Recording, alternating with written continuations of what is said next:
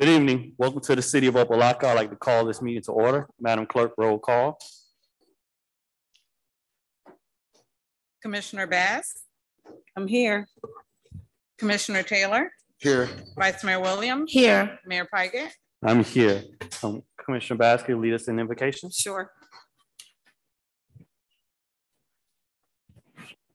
Father, first of all, we just want to say thank you. We say thank you, Lord God, for life, strength, health. God, we just ask you tonight, God, that you would be with us, God, that you would breathe on us, Father God. We ask you, Lord God, that you would help us, oh God, to think clearly, Lord God, and to make just decisions, Father God, that we would benefit as a city, Lord God, and as a people, God. We ask you that you be with us in Jesus' name. Amen. Pledge of allegiance. Pledge allegiance to the flag. One nation.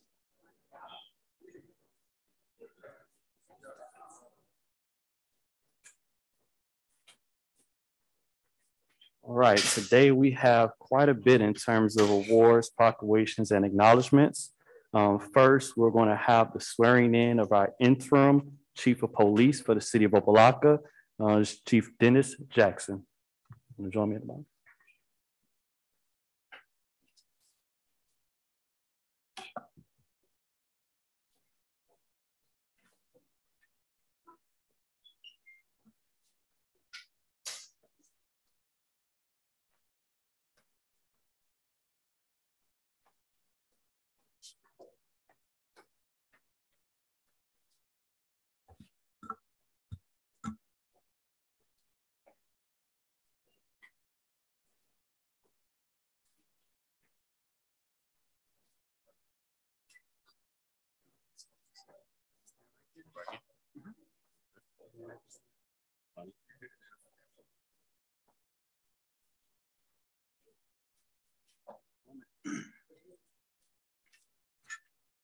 Step back like 2 feet.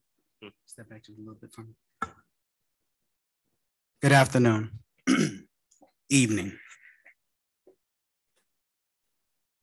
Before we begin, I would like to read the biography of our interim chief of police, Chief Dennis Jackson II. Chief Dennis Jackson II was born in Miami-Dade County and raised in Miami Gardens, just one block outside of the city of Opa-locka.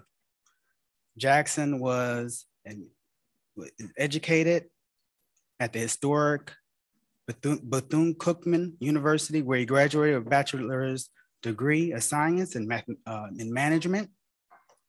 He continued his education in theological studies at Trinity International University, where he earned a Master of Arts degree.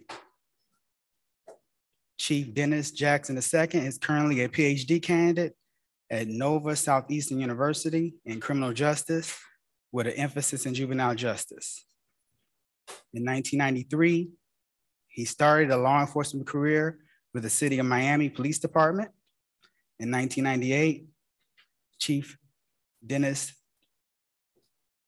Jackson II became a seasoned police detective where he investigated thousands of cases in the following areas: economic crimes, missing persons, burglary unit, and information technology.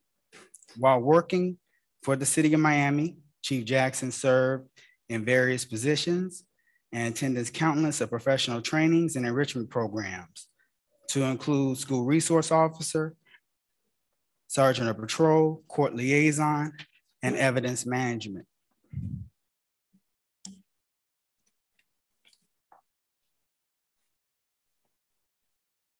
In 2013, Jackson served as the Major of Community Relations at the Miami Police Department, one of the largest law enforcement agencies in the state of Florida. Chief Jackson expressed his dedication to working with community and regional stakeholders to build alliances to seek solutions in an environment of communications and collaboration. While serving as Major, Chief Jackson led a union of 146 sworn members and 7 civilian staff members. He developed a team and guided the Public Information Office, overseeing the following programs: the Miami Police Athletic League, Do the Right Thing, and Crime Against Elderly. After years of determination and work, Chief Jackson took his oath as Assistant Chief of Police for the Miami Police Department. He served as Assistant Chief of Police of the Administration Division, managed a budget of $261 million, which supported a department of 1,500 sworn and civilian staff members. He also served as the Assistant Chief of Police of the Field Operations Division, which is the largest division of the police department. Chief Jackson was instrumental in the agency's benchmarks, seeking to promote community problem solving and the use of relational policing. He became a catalyst for change in organizational cultures and service delivery models that invest into the sanctity of life. Chief Dennis Jackson II has been a member of the Miami-Dade County Associations of Chiefs, the Fraternity Order of Police, the Police Executive Research Forum, and former president of the Miami Community Benevolent Association. Chief Jackson II resides in South Florida with his wife, Tanya, and 3 children, Princess, Malik, and Dennis III. Now for time for your oath. Raise your right hand. Repeat after me. I say your name. Dennis M. Jackson II. Do hereby solemnly swear Do hereby solemnly swear that I will support the Constitution that I will support the Constitution and I will obey the laws of the United States and and I will obey the laws of the United States and the state of Florida, the state of Florida, and that I will in all respects and that I will in all respect observe the provisions of the Charter observe the provisions of the Charter and the ordinances of the city of Opa-locka, and the ordinance of the city of Opa-locka, and I will faithfully discharge the duties and I will fitly discharge the duties of the interim chief of police of the interim chief of police for the city of Opa-locka Police Department. for the city of Opa-locka Police Department. So help you God. So help me God. Congratulations. Thank you.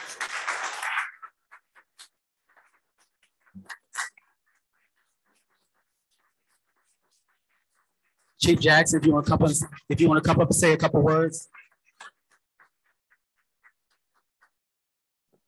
Thank you so much, Mr. Manager, Commission, Mayor, for this opportunity to serve here in the city of Opa-locka. I'm excited about this opportunity and certainly want to thank all of the men and women who are here, some from the Miami Police Department that I've had the pleasure of working with. Of course, my wife, Tanya, my children, Princess, Malik, and Dennis. And certainly I want to thank my pastor, the Reverend Richard P. Dunn, and all of the Reverend clergy who are here today. And I'm going to ask the clergy to stand up and let me recognize you that are here.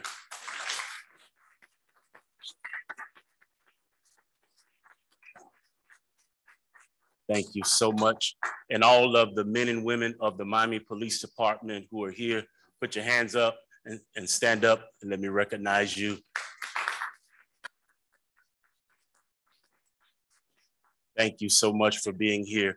And I also want to thank my staff, Deputy Chief Jenkins and Captain Rogers, who's here with me today. And so I'm excited.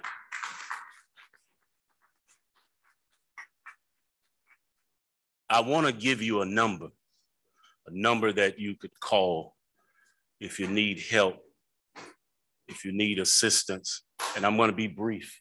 And that number is 786-486-3659. And someone may be wondering, what number is that? That's my cell phone number. I work for you.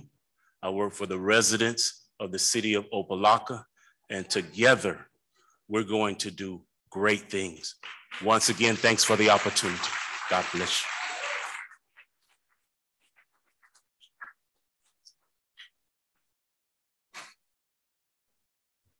And just as a matter of decorum, gentlemen, I know there's a lot of ladies looking to sit down. If you don't mind, if you can kindly give up your seats for any lady that's standard, that would be greatly and wholeheartedly appreciated. Thank you.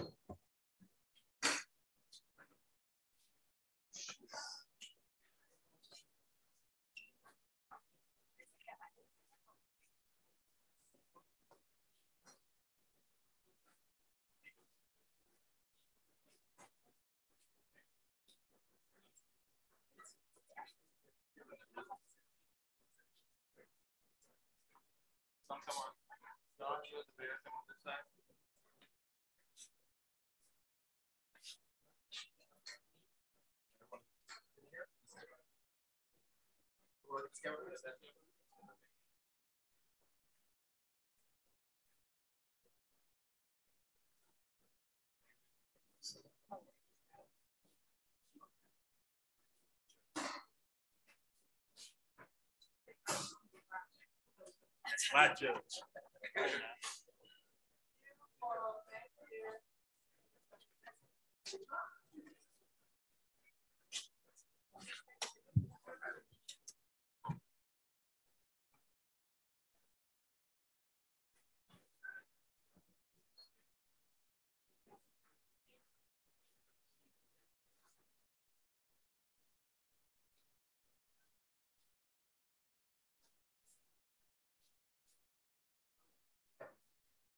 All right.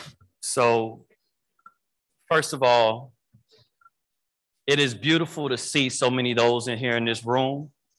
We have just appointed another official here in the city of Opa-locka, and it takes a village to ensure that we do what we need to do for the community. And I'm glad to see that we have a village here in this room that is care for the city of Opa-locka and will hold us accountable to do what we need to do here in this city. So I want to thank each and every one of you. We also have, it went off. There is, yeah, I got it. We have a car that is parked in front of a residence driveway. It is license plate number 60A-GWK. Again, that's 60A-GWK, South Broward alumni tag.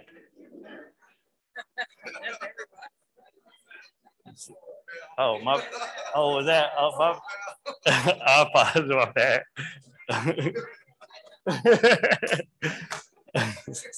I'm sorry. I'm bad. All right. Also, for those that may not know, y'all will see there's a lot of red in the room tonight. And if you notice, we do have a vice mayor that has red on too. She is a member of one of the Divine Nine, the Delta Sigma Theta Sorority Incorporated. And today we're inaugurating our first Delta Day. So Vice Mayor, you want to do the honor? Thank you, Mayor. Do y'all see how clean Commissioner John Taylor is in his red suit? I told him, I said, I don't know, you're looking a little Capper-ish right now. He said he did it for me. He did it for us. I keep saying my heart is full, my heart is warm, but knowing that I joined, pledged, crossed the burning sands of the best, and I know we got a few others, sorority in the world, Delta Sigma Theta Sorority Incorporated, and everyone that knows me here on this dais knows that I am a loud, proud member. Not just Miami alumni in the house, Dade County alumni in the house, and South Broward, who just got told in the house. Just playing, that's a joke. I kid. Delta Days, so you may ask yourself, what are Delta Days? Before I became vice mayor or commissioner of the great city of Opa-locka, I was the social action chair of Miami Alumni Chapter.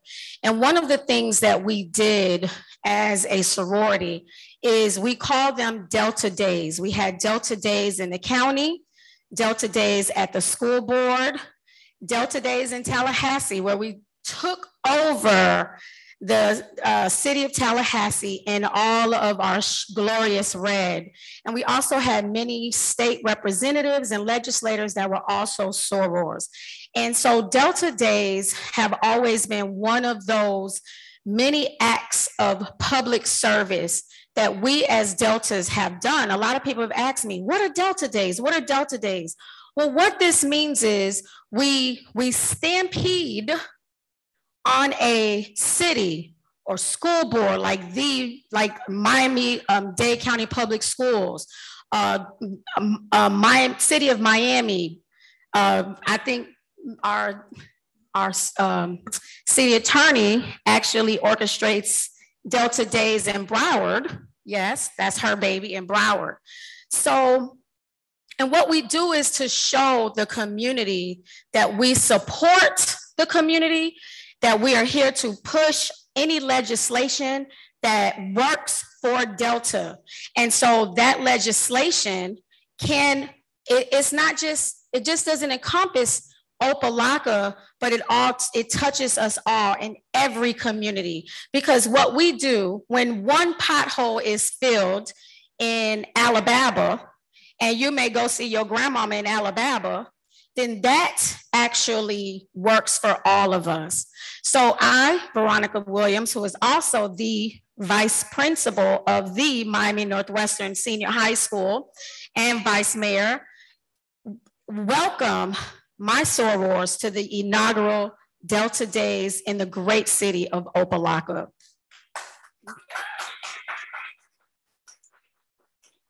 At this time, I'm going to ask my school board member, Dr. Dorothy Bendross Meningall, to come up and bring greetings.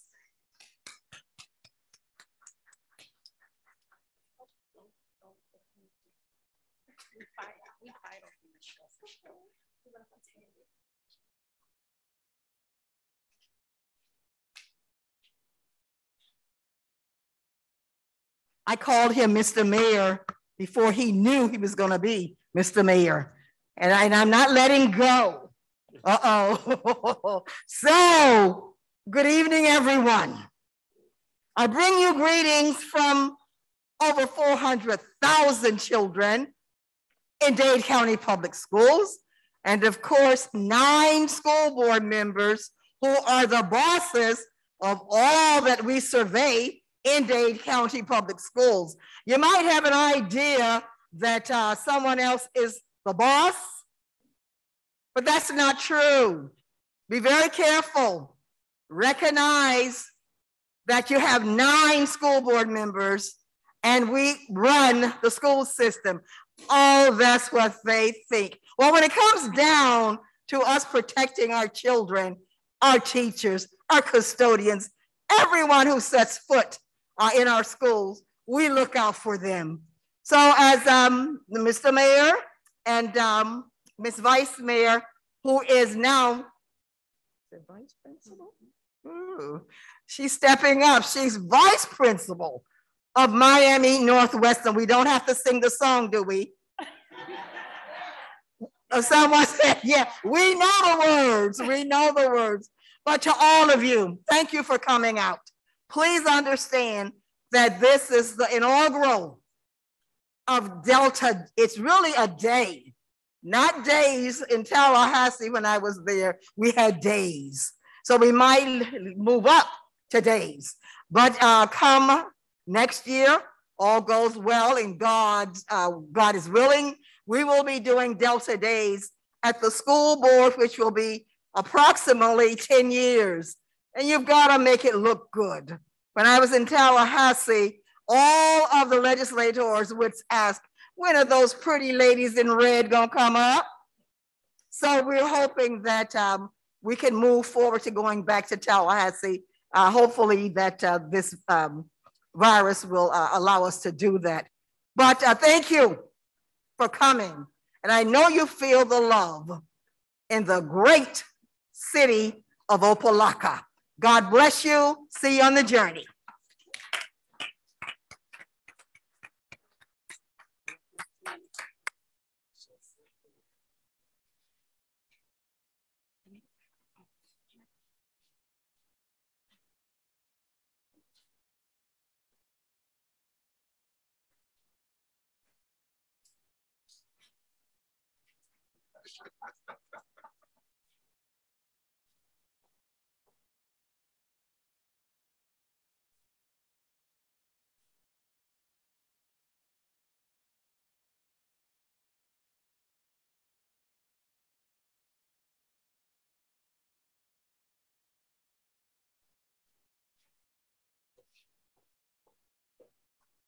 And now, so that we can move the program along, I would like to call up two hardworking, undeniable, unbelievable, amazing Deltas, the presidents, the chapter presidents of the Miami Alumni Chapter and the Dade County Chapter, Miss Stephanie Steele Nelson, my soror, and soror Tony Gilliam Harris.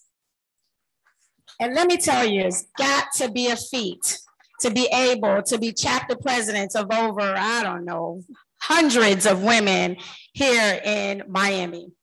So I would like to present, and also, I'm so sorry, I must bring up my line sister, Regina Sanderlin, who this was her brainchild to come here to start this in Opa-locka, as well as her co-chair, Joyce Postel.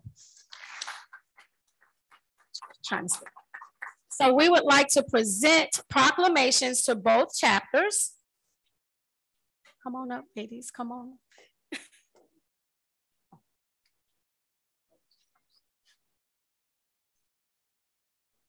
So I won't read all of it. Take my glass off. Whereas the ladies of the Miami Alumni Chapter of Delta Sigma Theta Incorporated served the South Florida community for over 80 years since June 9th, 1941.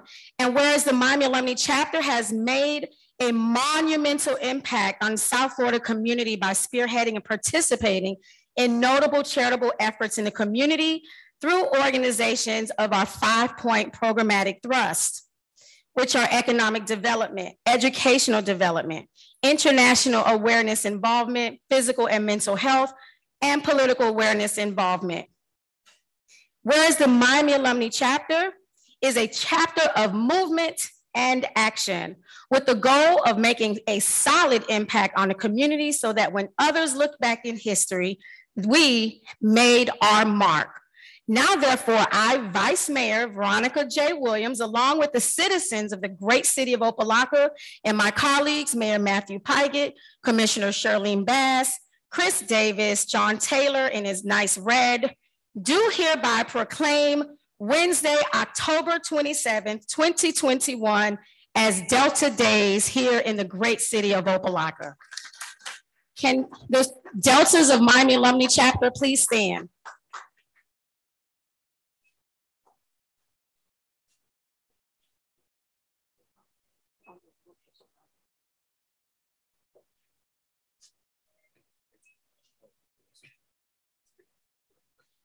And now the Deltas of Dade County Alumni Chapter, please stand. I was making y'all all stand at the same time. Proclamation, whereas the Miami-Dade Alumni Chapter of Delta Sigma Theta Sorority Incorporated was chartered January 10th, 1981 at the Belafonte Tacosi Center, and whereas the Miami-Dade chapter has clearly distinguished itself as a public service organization. Also, an extensive array of public service initiatives through our 5-point programmatic thrust. Whereas locally, they have hosted Delta Days in Miami-Dade County, as well as Delta Days in Miami-Dade County School Board. Organized resume writing workshops, sickle cell drives, World AIDS Day events, Alzheimer's community symposiums, as well as judicial, legislative, and political forums. Whereas the Miami-Dade County Alumni Chapter has led by example and has been at the forefront of community service in Miami-Dade County since their inception, celebrating 40 years of sisterhood, scholarship, and what sorors? Service. Now, therefore, I, Vice Mayor Veronica J. Williams, along with the citizens of great city of Opa-locka and my colleagues, do hereby proclaim Wednesday, October 27th as Delta Days in the great city of Opa-locka.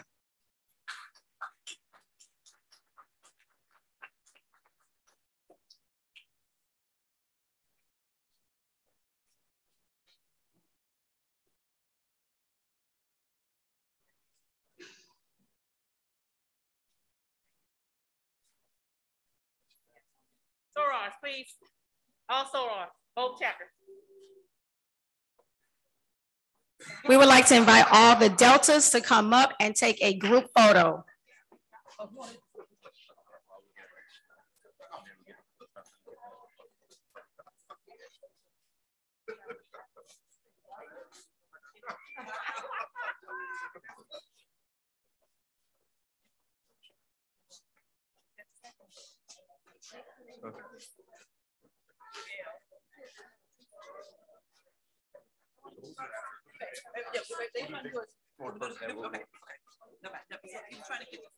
So can you organize us? We're going up. Yeah, organize us. Yeah, it goes up. Lubo, can you? Do you want some to go up? What do y'all tell us? On stage, some on Hello? stage.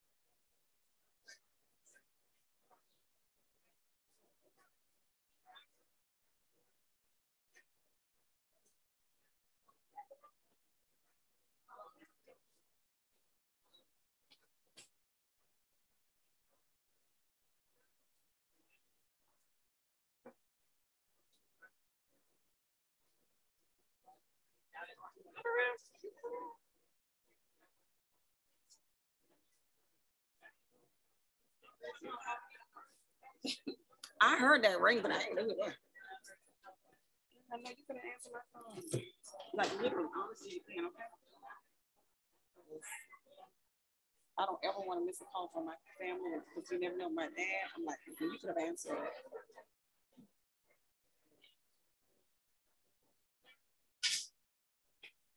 My daughter. My daughter, child.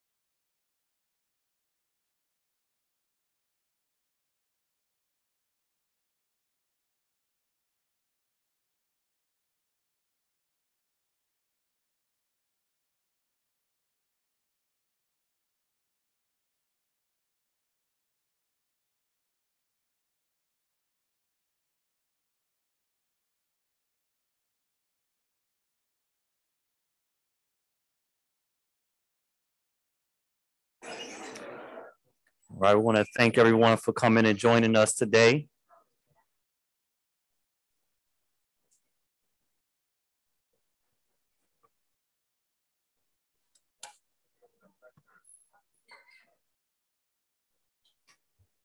I believe we still have refreshments outside for those if they want anything.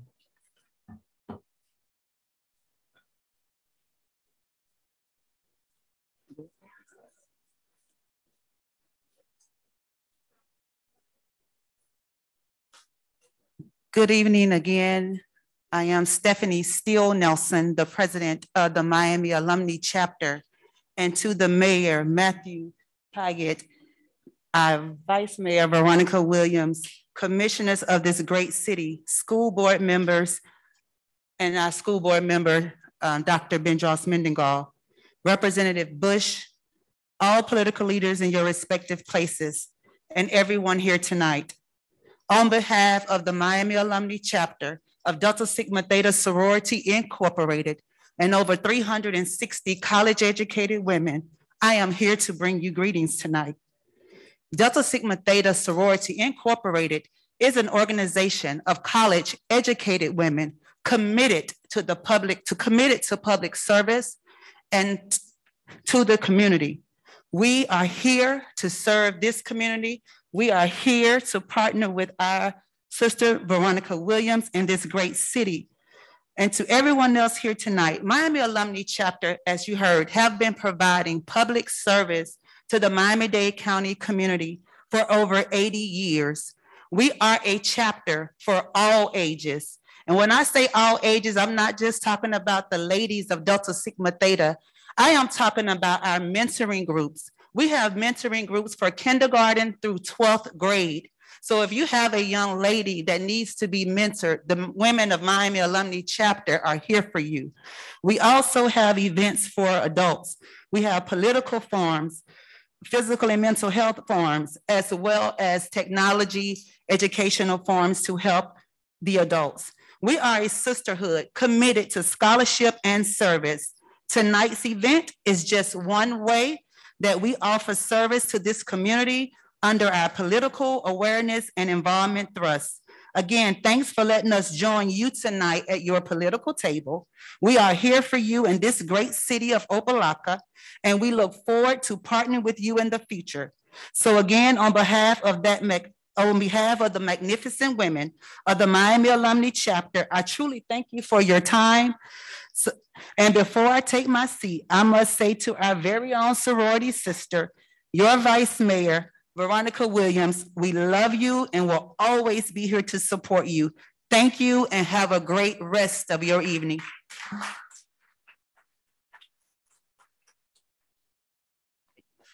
Good evening, ladies and gentlemen of the beautiful city of Opa-locka, Florida. My name is Tony Gilliam Harrison, and I have the honor and privilege of serving as the 15th president of Dade County Alumni Chapter of Delta Sigma Theta Sorority Incorporated, where there are over 250 members strong throughout the county of Miami-Dade.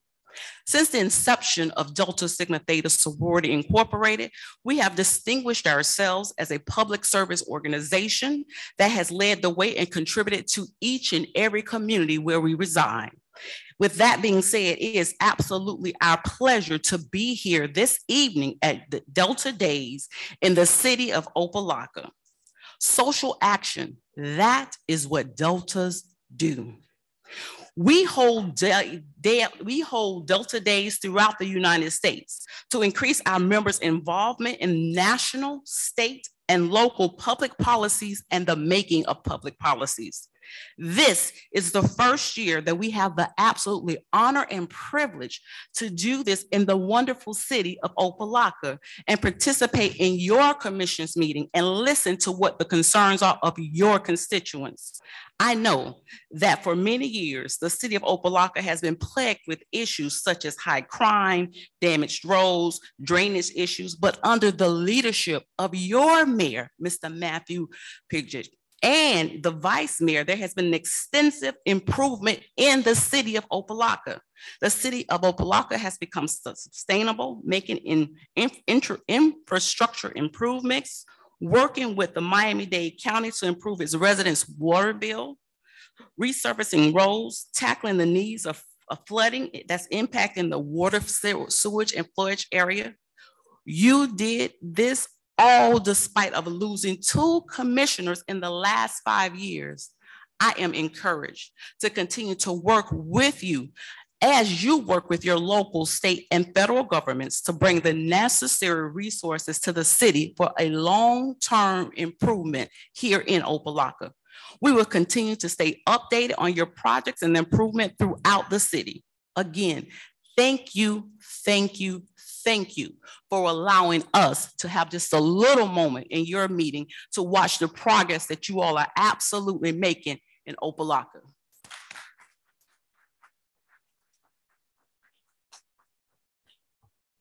On behalf of the city of Opa-locka and all of our residents, I want to thank each and every one of you for joining us, for the Deltas, for being here today. This is what it means when we talk about building a community. I want to thank you for taking the time to come here, continue to be a part of this. For those that are watching that may have just heard about Deltas, look around.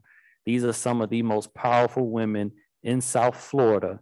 You have directors, you have nonprofit leaders, you have elected officials, you have attorneys, amazing women and individuals that serve as role models for our community and continue to push us and make us a better community here in Miami. So I want to thank you for joining us. I want to thank Vice Mayor for taking the time to make sure that the Deltas have a day here in the city of Opa-locka. Thank you.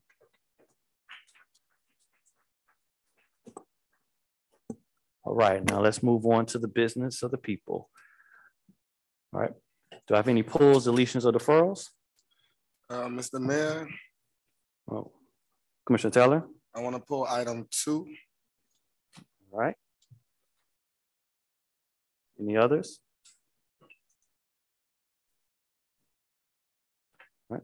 Do I have a motion to approve the consent agenda? Move it. Moved by Vice Mayor Williams. Second. Second by Commissioner Taylor. Madam Clerk? Commissioner Taylor, Yes.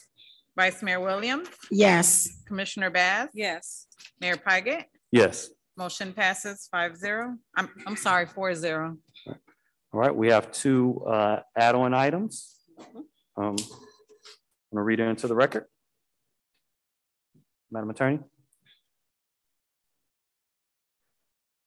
The clerk should read it into the record. Oh, I'm sorry, Madam Clerk?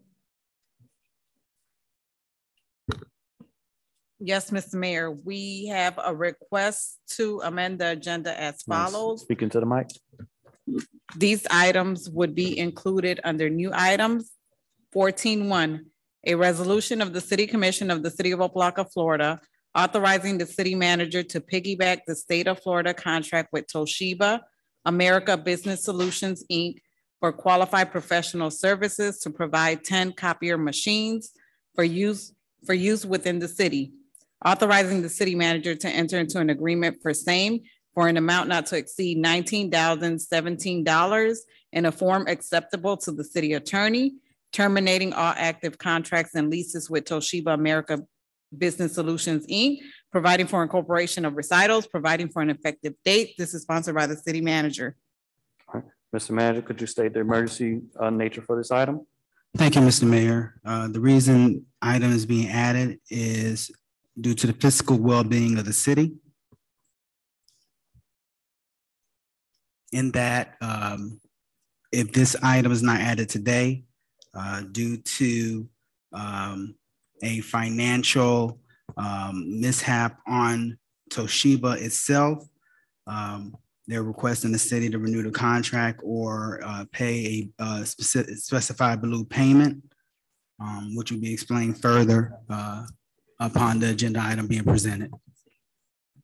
All right, do I have a motion to add item 14.1 to the agenda? Moved by Commissioner Taylor. Second. Second by Commissioner Bass. Madam Clerk, roll call. Commissioner Taylor, Yes. Vice Mayor Williams, Yes. Commissioner Bass, Yes. Mayor Pygott, Yes. motion passes 4-0. All right, next item. This item would be included as 14.2, a resolution of the City Commission of the City of Opa-locka, Florida, authorizing the city manager to negotiate and execute an agreement with City National Bank of Florida to provide professional banking services to the City of Opa-locka for the opening of an interest-bearing checking account to deposit the allocation of coronavirus state and local fiscal recovery funds established under the American Rescue Plan Act, ARPA, providing for incorporation of recitals, providing for an effective date. This is sponsored by the city manager.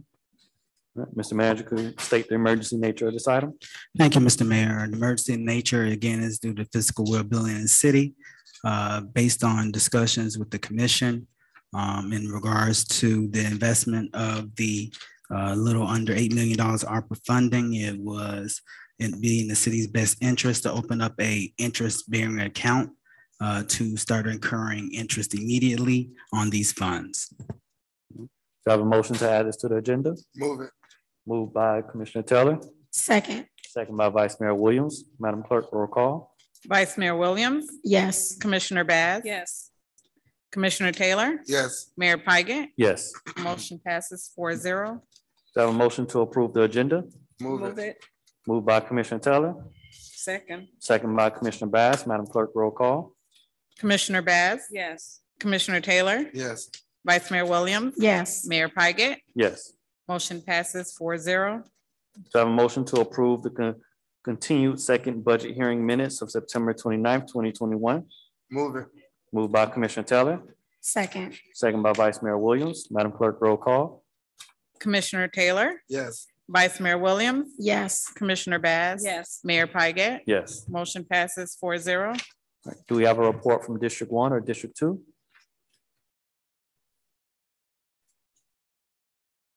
All right. Do we have any public presentations? No, Mr. Mayor. Right, moving on to citizens forum. Madam Clerk, would you go over the protocols of citizens forum?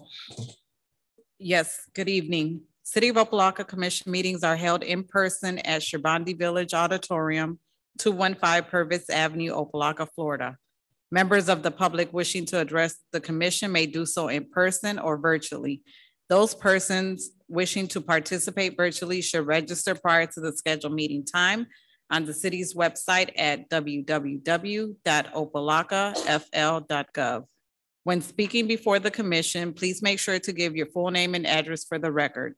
There is a 3-minute time limit for public comments. Please adhere to the decorum policy, which is part of the commission meeting agenda. City commission meetings are aired through live stream at www.youtube.com/user/City of Opa-locka. And Mr. Mayor, we do have one individual online that has registered, Mr. Jim Casey. Okay, citizens forum is open. Is Mr. Casey online? All right. Mr. Casey, you should be allowed to speak. Feel free to unmute your mic and join us in citizens forum. Good evening. Can you hear me? Yes, we can. Okay, thank you very much. Good evening, Mayor Pigot and members of the City Commission. My name is Jim Casey of the law offices of Slesnick and Casey, Coral Gables, Florida, here on behalf of the South Florida PBA and Captain Sergio Perez.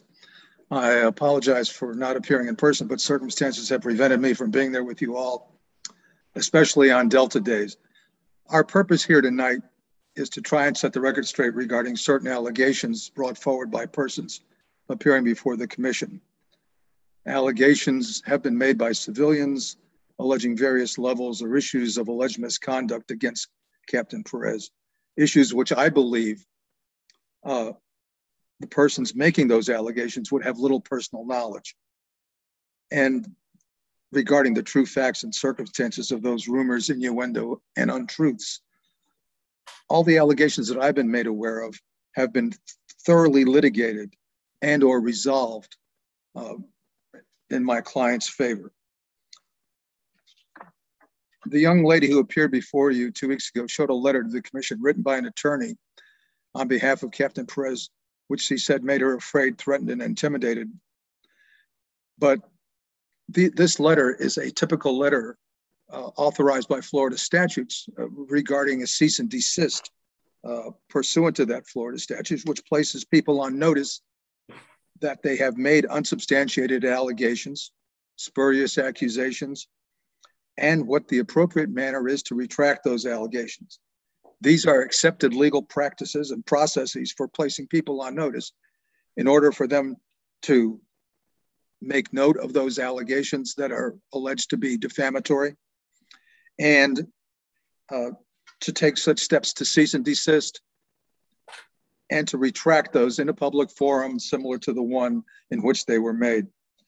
This is a right and process open to any Floridian who has been or believes they have been defamed in a public forum. There are many processes in this country, this state, this county, and this city to address grievances or issues or information that residents or business owners may have against public servants. The previous speakers against our client have a First Amendment right to say anything they wish to say in private or in public, but is not an unfettered or absolute right. They may not, for example, yell fire in a crowded venue or specifically foment insurrection and rebellion and expect to not suffer consequences. Also, a person may make whatever statements they wish to make in private or in public about another person, but if those statements are false about the person defamed, made to a third party such as this commission, and that falsity of the statement caused injury to the plaintiff, then that person may have to suffer the legal consequences. That is the appropriate system for redress of any grievances. There are also other ways to redress grievances. Obviously, you can file a complaint with the Internal Affairs about a police officer. You can file against any public or police official with the state attorney's office, the Office of the Inspector General, the Commission on Ethics and Public Trust, or the State Commission on Ethics, and the list goes on. Thank you, Mr. Casey. We appreciate Okay. the time. Your time is up. Thank you. May I just finish up? You can wrap up very quickly. Thank you. This commission in its wisdom has adopted a decorum policy for citizens addressing the commission, which prohibits defamation in terms of slander. Any person making impertinent or slanderous remarks who becomes boisterous while addressing shall be barred from further audience before the commission. Thank you for your attention, and I appreciate the opportunity.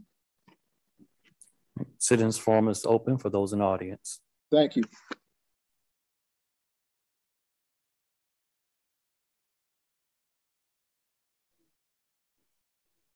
Good evening.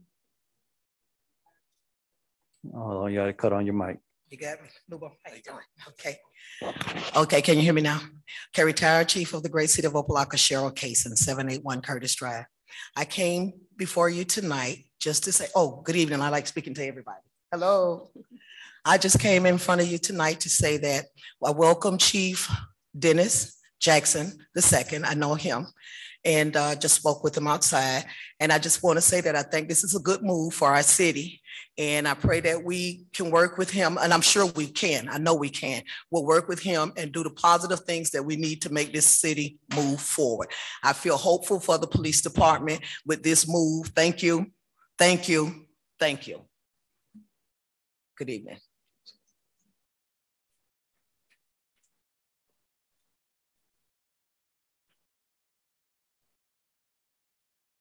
Good evening, Mayor and Commissioners. Brian Dennis, address 2140 York Street. Let me begin by apologizing to each and every one of you for my behavior last week, a couple of weeks ago. And whatever was going on in here and getting emotional about what was going on, I really and sincerely apologize to each and every one of you and to the citizens of the city, regardless of the simple fact of what has been going on lately in the city. The second thing is, Mr. Manager, each and every one of you, I worked with the Chief of Police in the city of Miami for years, started way back in 1997 with my tenure as the president of Brothers of the Same Mind doing the Miami-Dade County State Attorney's Office, Clean Street, Straight Street, Weed and Seed, that watched that place, that watched that particular program gutted out, Liberty City, Overtown, and the majority of the Black community at that time before Miami Gardens was Miami Gardens. There's no need to hold an interim tag on it. That's the best chief that this city could possibly find. In order to move up into the city of Miami, I worked in the city of Miami for several years with that program. In order to become an assistant chief, you have to know what you are doing. I watched Chief Jackson come from stripes from no stripes to stripes to the collar. And in the model city over the North District Command Center, which he had on 62nd Street, model city, that was a problem. And he handled that problem well. Commissioner Taylor, you have my deepest sympathies to your family. I've been there as far as losing a child, and I just recently, a few months back, had to officiate my own nephew's funeral. If there's anything that I could do to help you and your family, please do not hesitate. So with that being said, I hope you all have a blessed evening, a blessed night, and I sincerely apologize to each and every one.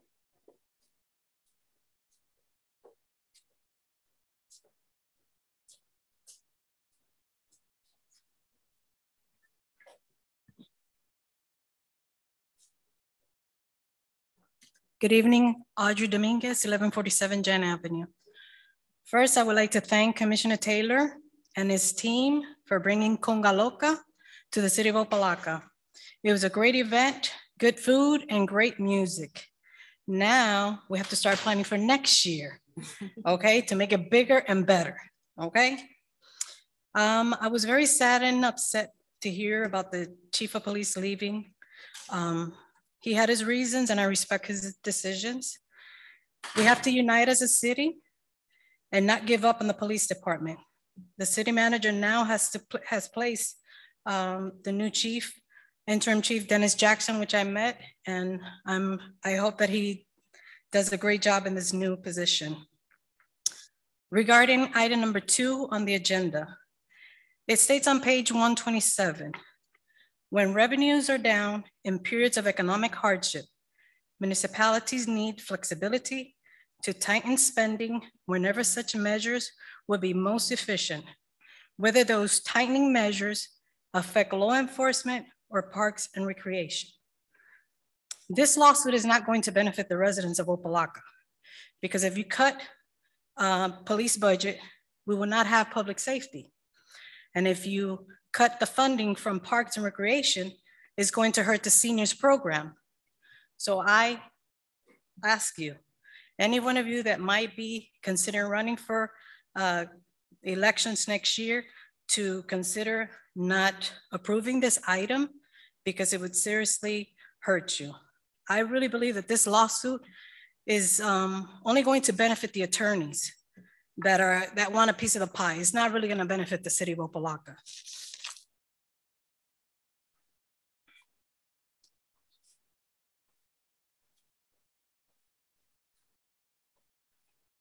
Good evening, Mr. Mayor, Vice Mayor, and Commission and citizens. My name is Dottie Johnson. I reside at 13724 Northwest 22nd Place. I have a couple of items. First of all, I would like to thank the city manager through the commission for the drainage being clean. I've been in my house since 1978, and I have never, when I say never, that's all big N-E-V-E-R, never seen the drainage clean. So I'm very appreciative to see that being done. I'm also appreciative to see that the city did take the initiative to observe breast cancer awareness, but I'm not pleased with what I've seen. The vehicle was really a part of the previous administration, and now it's running and everything. But if you don't have enough money to put those pink badges on every police officer, then I don't think it's fair to put it on 2 or 3. And I would take financially responsibility, if you don't have it in your budget, to make sure that it's done next year.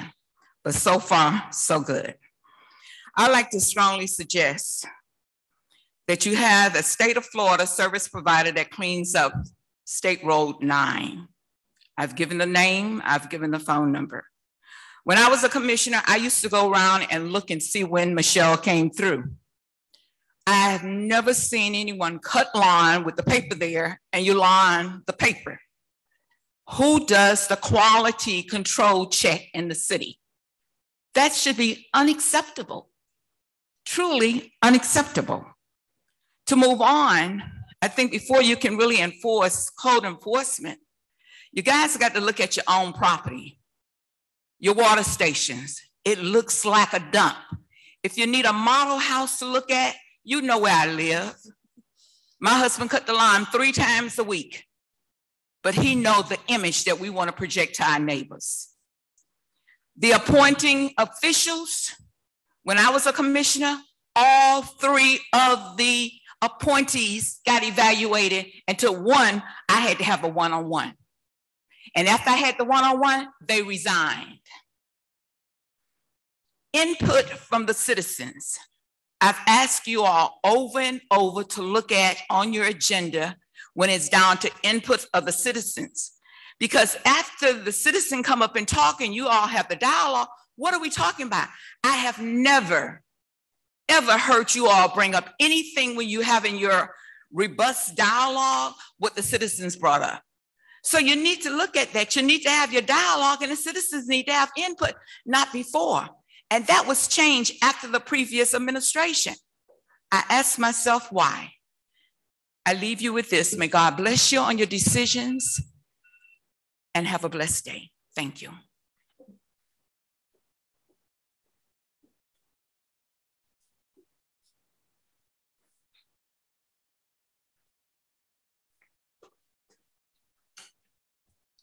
Someone left their pad up here. Good evening, Janie Russell, 1210 Perry Street. First, I would like to say great job seeing all the sea of red all tonight. I know the vice mayor is like ecstatic, but to the commission, to Commissioner Taylor, you have our condolences to your family. And I just want to say it was a great job that the festival that we had, I can't even hardly say the name, Congo Loco. Whatever it was a job well done. I really enjoyed it. It was hot, but we stayed out there most of the day and it was good from start to finish. The next time I would like to see y'all have a little bit more for the children to enjoy, but you had something for every aspect, for the older people, for the younger people, and then you had some for the younger, but just not the children. But it was really good. Another issue I would like to, I see that they're doing the sidewalks. I can't wait till you get to my street, but can we please have the people that's doing the sidewalks, can they put some more signage when you're coming up to where they're going to be working? We don't know that the street is going to be closed off until you get right there. So that would really help us, but I'm looking forward to 2 blocks, y'all, 2 blocks away. And I'm holding my breath. You know, thank God I got it on this side of heaven, okay? So I'm waiting on sidewalks. Thank you. Have a good evening.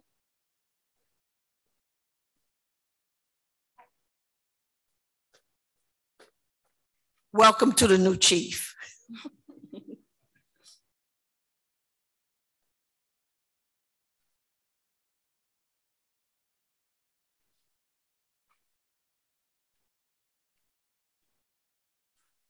Good evening, everybody. My name is Samar. I'm a resident of Opa-locka, 720 Sherrar Avenue. I'm here on behalf of my father who can't be here today, but we were interested in knowing if the city of Opa-locka offers any assistance or grants for the preservation of historic homes. One of our properties is a historic home. And unfortunately, we're unable to keep up with it. So we've been told that if we don't paint it anytime soon, we'll be cited for it. And I did tell I forgot his name, honestly, who I spoke with over the phone at the city of Opa-locka, but I told him, I don't know if right now is the best time to be giving citations when we are in the middle of a pandemic. And a lot of people don't have jobs right now. And it's very difficult also to find reliable contractors who not only do a good job, but don't just steal your money and run away. So if the city of Opa-locka does offer anything for the preservation of historic homes, we would like to know. And also, just out of curiosity, I've been seeing like tall blue things being installed around the city of Opa-locka. I'm not sure what that is. One of them was installed right outside of my aunt's home, and till this day, we have no idea what that is. Thank you.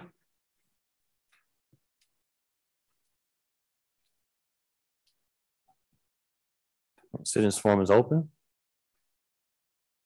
Citizens forum is closed. Any response from my colleagues? Mayor Paget? Commissioner Bass? I'm sitting here and I am just, I'm happy. Let's just put it that way. Because there is a God, and I'm gonna leave it as that. There is a God. There is a God.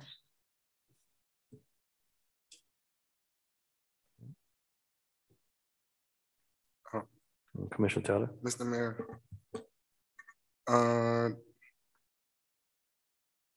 To the manager, in regards to, well, first off, I want to say happy anniversary to Commissioner Johnson. I think she celebrated 46 years today. 48 years today.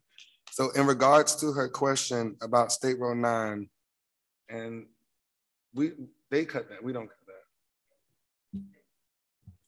They cut that, right? Through the mayor. Mr. Manager. So it's according to what portion of State Road 9? That's what I was gonna ask. Half we do and half or something like that. So it's according to what portion of State Road 9 we're talking about. And I know we're in the process of having discussions with our Public Works Department, because at one time the city took responsibility for certain sections of State Road 9 to maintain the roadway from the Department of Transportation. And I know that the city at this point does not have the financial wherewithal to continue to do that. So I know we're in the middle of having discussions with the Department of Transportation to discuss that further. If Mr. Mayor, allow me, Mr. Austin can talk about it very briefly within 30 seconds, if that's okay. Mr. Austin.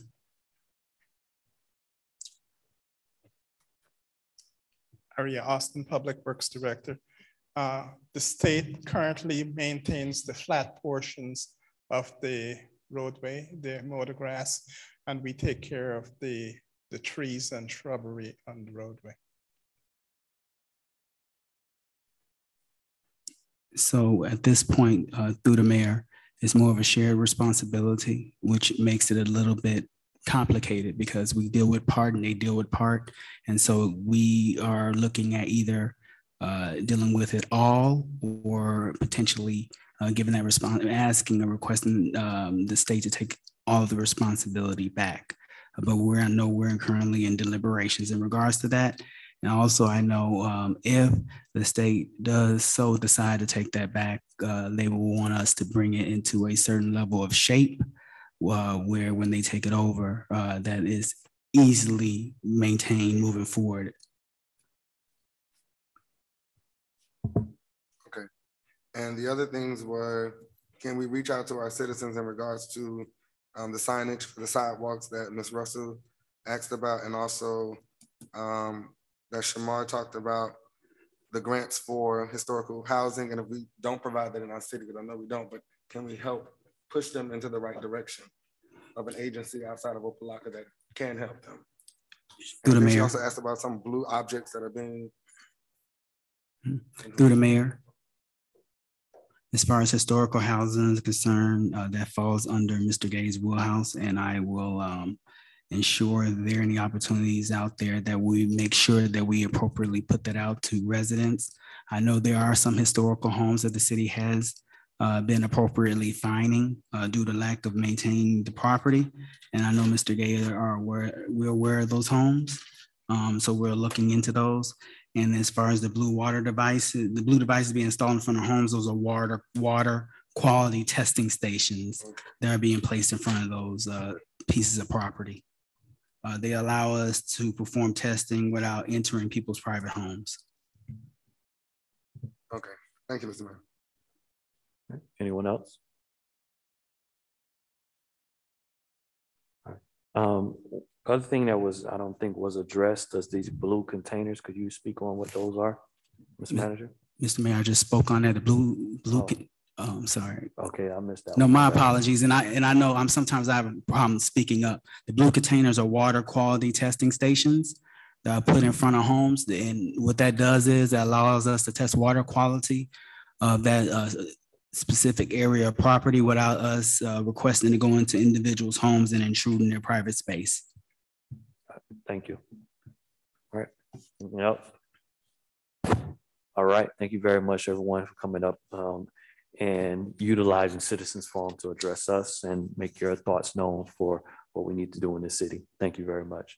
All right. Moving on to our action items. 13.2.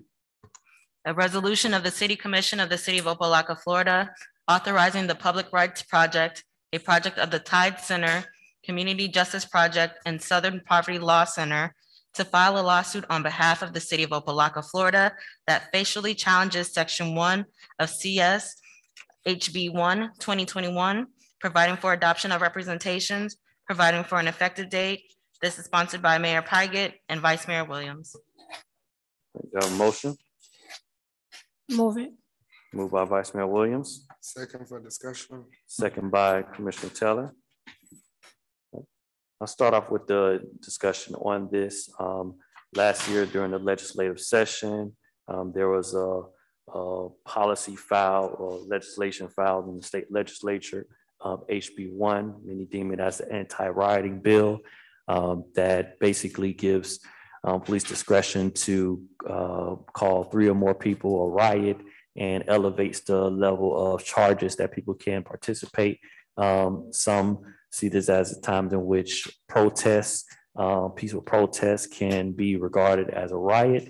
It also gives others the ability to, if they're in their vehicle, if they're blocking streets, they feel threatened, to take matters in their own hands and even harm those engaged, and a few other things. But one end also in particular is the restriction of our municipalities' ability to basically make decisions based upon our budget.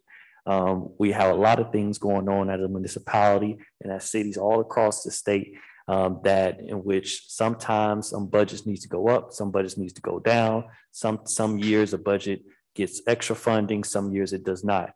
And what this bill does is that at no point in time, if there is ever an issue in which our police budget cannot be reduced in any way, and if there are the citizens that file a complaint or state attorney, anyone, they can investigate and overrule our ability as a municipality to make those decisions.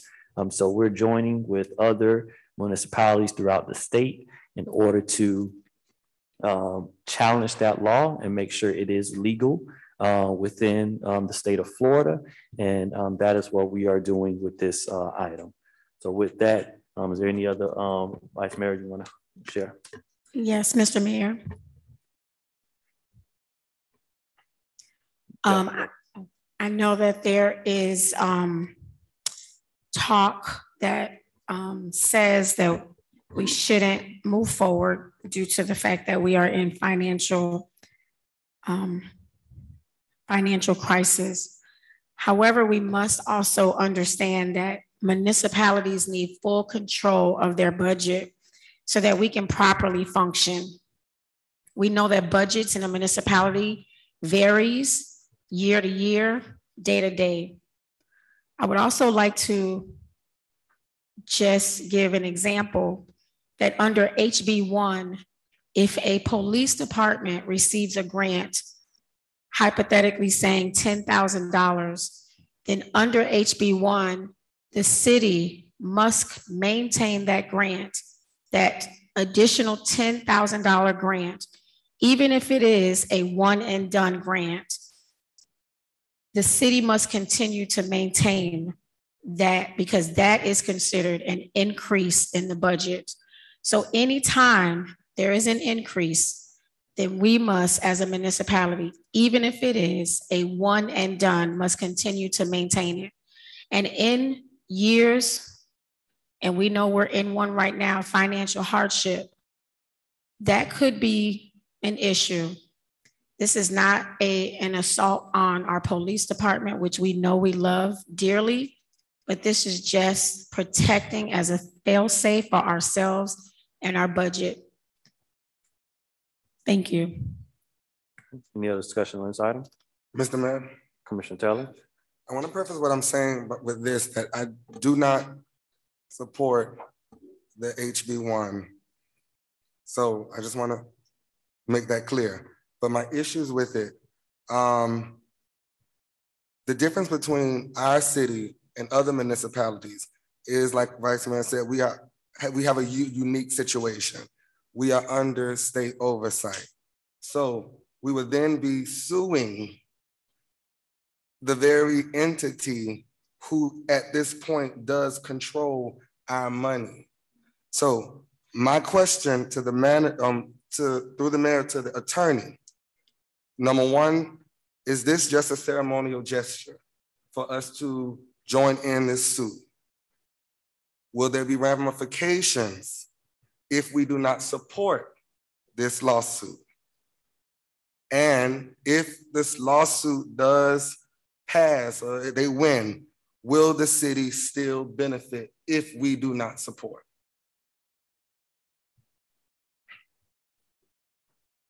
Madam Attorney. Yes, through the mayor. This is certainly just the choice of the commission. There are no ramifications that I know of if you don't support it. In terms of if you do support it, I don't have a crystal ball, so I don't know what the state will do or whether there will be any kind of actions against the city or anything like that. So This is, purely just something for you all to decide whether it is in the best interest of the city. I think it's been explained by the attorneys who brought it forward. There would not be a fee at all that the city would pay. This is being done by a public entity that is getting funds to do this litigation. So it's sort of a social justice kind of a cause, and it's purely within the discretion of the city.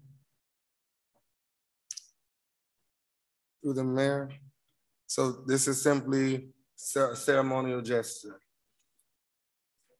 Well, I don't think it's anything in a litigation is a ceremonial gesture. I think they're fighting to, just like, other social justice causes, they're fighting to have this issue looked at by a court to hopefully be overturned, because they believe that it takes away home rule authority from cities, and it straps cities from being able to control their budgets. And so nothing about it is ceremonial. The only issue for the commission is, whether it wants to go forward with participation in the lawsuit or not. But there is no, there is no cost to the city, as has been explained already. And it's just really whether as commissioners, you all think it's in the best interest of the city at this point. My only issue again is that we are suing the very entity whose thumb we are up under right now. And at the end of the day, I don't want our city to suffer based on actions that we take up here. Because at the end of the day, people are still human. So I just want us to caution ourselves, jumping on stuff that other cities have the infrastructure to handle, when Opa-locka is not in that position at this moment. So that's all I'm saying about this resolution, and that's the reason why I pulled it. Mr. Mayor. Vice Mayor Williams. To the city attorney, do you know if any other cities in this, I don't know, and I probably should have asked you earlier, could be within oversight and also joining this litigation? I do not know the answer to that question. Okay. And also through the mayor to the city attorney, what potentially, because I think what I'm hearing is the apprehension of what is backlash of what could happen. It could backlash happen to our city if we support this? I would have no way of knowing that. I would think that, the people who monitor the city have to do things in a legal way and according to your contract for the oversight authority. But I don't know, whether there would be anybody doing anything retaliatory to the city because the city chooses or not to participate in litigation against the state.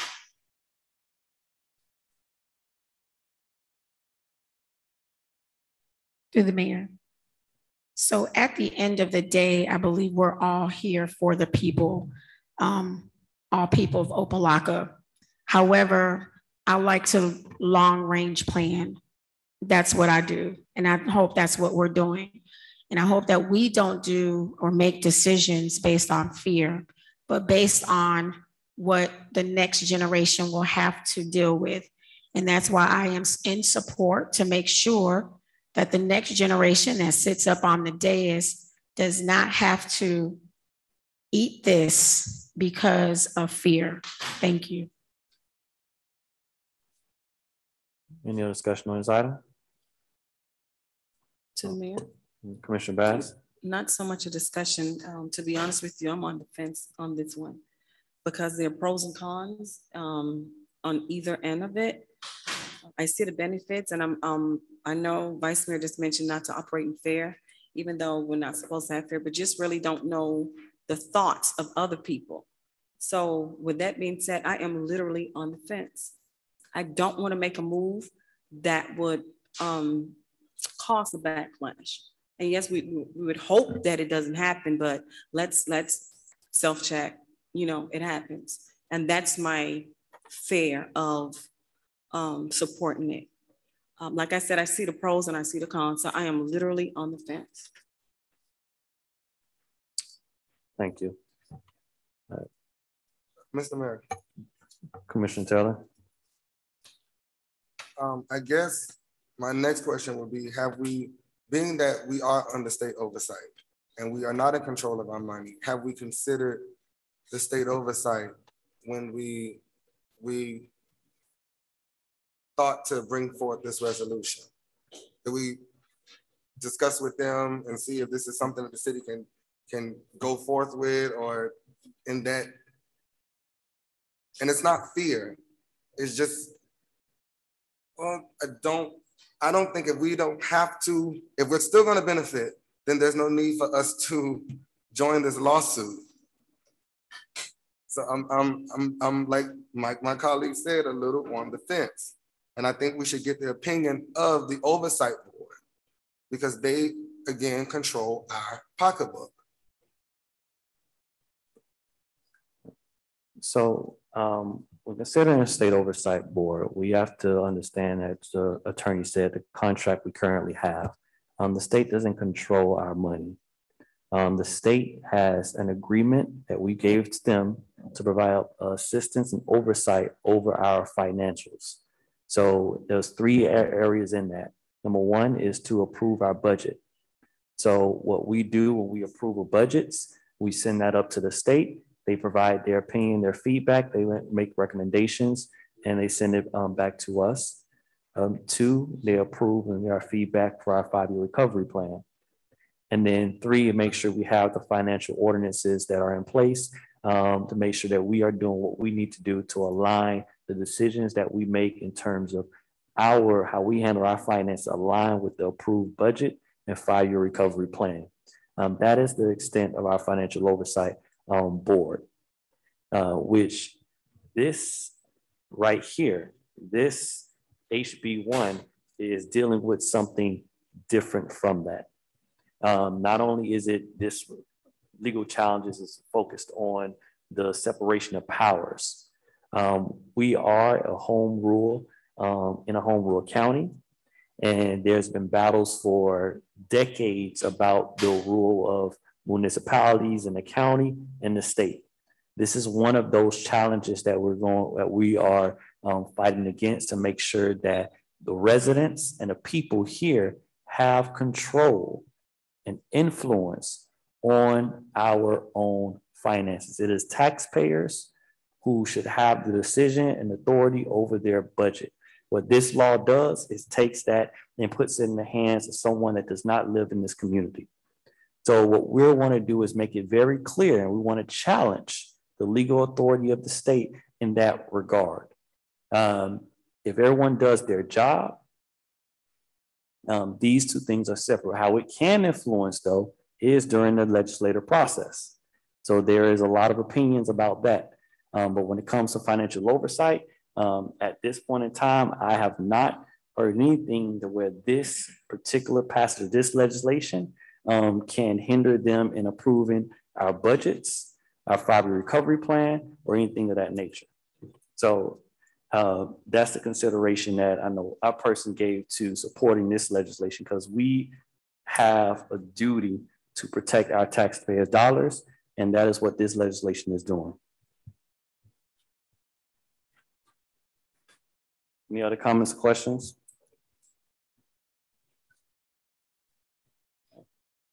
Madam Clerk, roll call. Commissioner Taylor.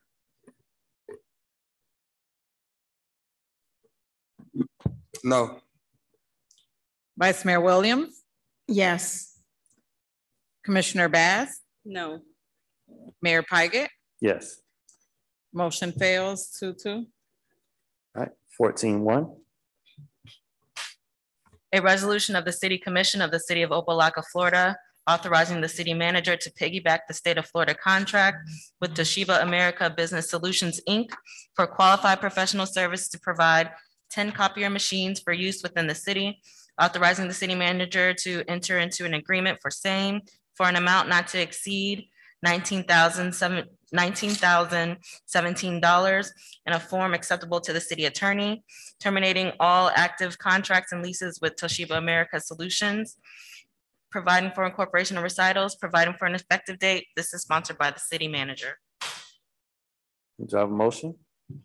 Move it. Moved by Vice Mayor Williams, Second. second by Commissioner Bass. Mr. Manager, could you introduce this item? Thank you, Mr. Mayor. I asked our IT director to come up to explain this in more detail.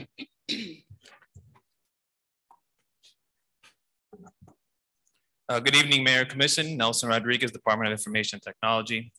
What we have before us is a resolution to kind of take care of a billing issue that happened on the Toshiba side post an adoption of Resolution 18-9557 on October 10th, 2018. The way the state of Florida contract for Toshiba works is that each machine has a monthly lease payment, and then you pay a cost per copy. There's a cost for color copies and a cost for black and white copies. When this resolution was passed and we entered into agreement, upon the first or second invoice that was received, we noticed that the lease portion was not on the invoice, on any of the 10 invoices. We reached out to Toshiba, we talked to their contract managers, they said, everything's fine, the billing is correct. Okay. Again, that error was picked up by finance and they said, Nelson, there's a problem here.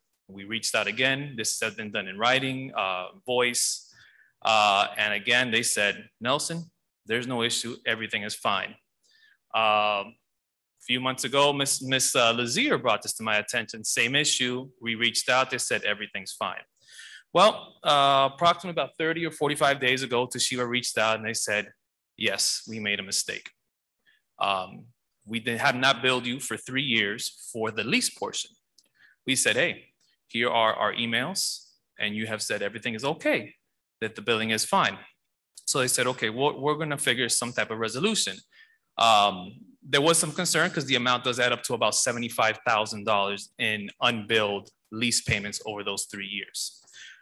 So the resolution that we came up with Toshiba was that they will wipe the $75,000.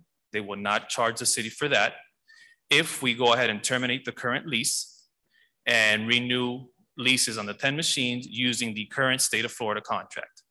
The benefit to that is that the rates have gone down with the new contracts. So there will be a savings on the lease payment and on the cost per copy. And again, we'll have brand new equipment replacing what's in there now. So to sum up, this would be about $75,000 that the city would have to come up with and pay on these unbilled invoices, or we can go ahead and move forward, wipe that out, and start fresh under the new state of Florida contract. All right, floor is open for discussion. Discussion on this item. Madam Clerk, roll call. Vice Mayor Williams? Yes. Commissioner Bass? Yes. Commissioner Taylor? Yes. Mayor Pygott? Yes. Motion passes 4-0. Resolution 14-2. A resolution of the City Commission of the City of Opa-locka, Florida, authorizing the city manager to negotiate and execute an agreement with City National Bank of Florida to provide professional banking services to the City of Opa-locka for the opening of an interest-bearing checking account to deposit the allocation of coronavirus, state and local fiscal recovery funds established under the American Rescue Plan Act, ARPA, providing for incorporation of recitals, providing for an effective date. This is sponsored by the city manager. Do I have a motion? Move it. Moved by Commissioner Taylor. Second. Second by Vice Mayor Williams. Madam Clerk, any discussion on this item? Mr. Manager, could you introduce this item? Thank you, Mr. Mayor. As for any banking activity, per our charter and our rules, any account to be open has to be approved by the City Commission. As specifically briefed previously, any account, specifically an interest-bearing account, has to come before the Commission for approval. And per ARPA funding rules, any interest gained any monies from ARPA that goes into this interest-bearing account, interest is not counted as part of ARPA funds and can be reallocated for other uses. So this is to actually open up this account so the monies can be transferred from where they're being held at currently into this account, and any future ARPA funds as they come in, which the next allotment is not scheduled to come in until next year, is placed in that same interest-bearing account, and those funds are appropriately utilized. Any discussion on this item? Madam Clerk, roll call. Mr. Mayor? Yeah. May I say something with regards to this item? Yes. If you look at the second last page in the add-on packet, on the back side of the page, towards the top, it has my name, and it says, I am manager designated to act on behalf of the city of Opa-locka. I'm an alternate signature, and I believe that this should be Mr. Pate's name. On that, I should be a secondary signature. Okay. Mr. Mayor? Mr. Manager, could you explain that? Yes, based on just getting the information from Ms. Lazier, we'll get that changed. That will require a amendment to this agreement through the bank. So this is my item. So I will say a friendly amendment to change that terminology, and the document won't be executed until that's appropriately corrected. That's a mistyping of the bank, Ms. Flores. My apologies. All right, so Mr. Manager, you have done a friendly amendment to remove Joanna Flores on And add my name, Mr. Mayor.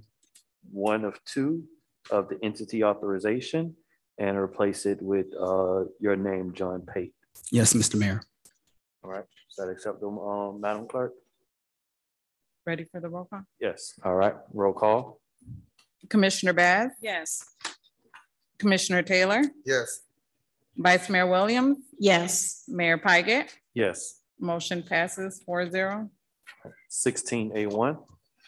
An ordinance of the City Commission of the City of Opa-locka, Florida, amending the annual adopted general, proprietary, and special revenue funds budgets for the fiscal year commencing October 1st, 2020, and ending September 30th, 2021, adjusting revenues and expenditures as reflected in Exhibit A, providing for the expenditure of funds established by the budget, authorizing the city manager to take certain actions, providing for appropriation of all budgets and expenditures, providing for fees consistent with appropriations and amendment, providing for incorporation of recitals, providing for conflict and repealer, providing for severability, providing for an effective date. This is sponsored by the city manager. Do I have a motion? Move it. Oh, it is public hearing. Public hearing is open for 16A1.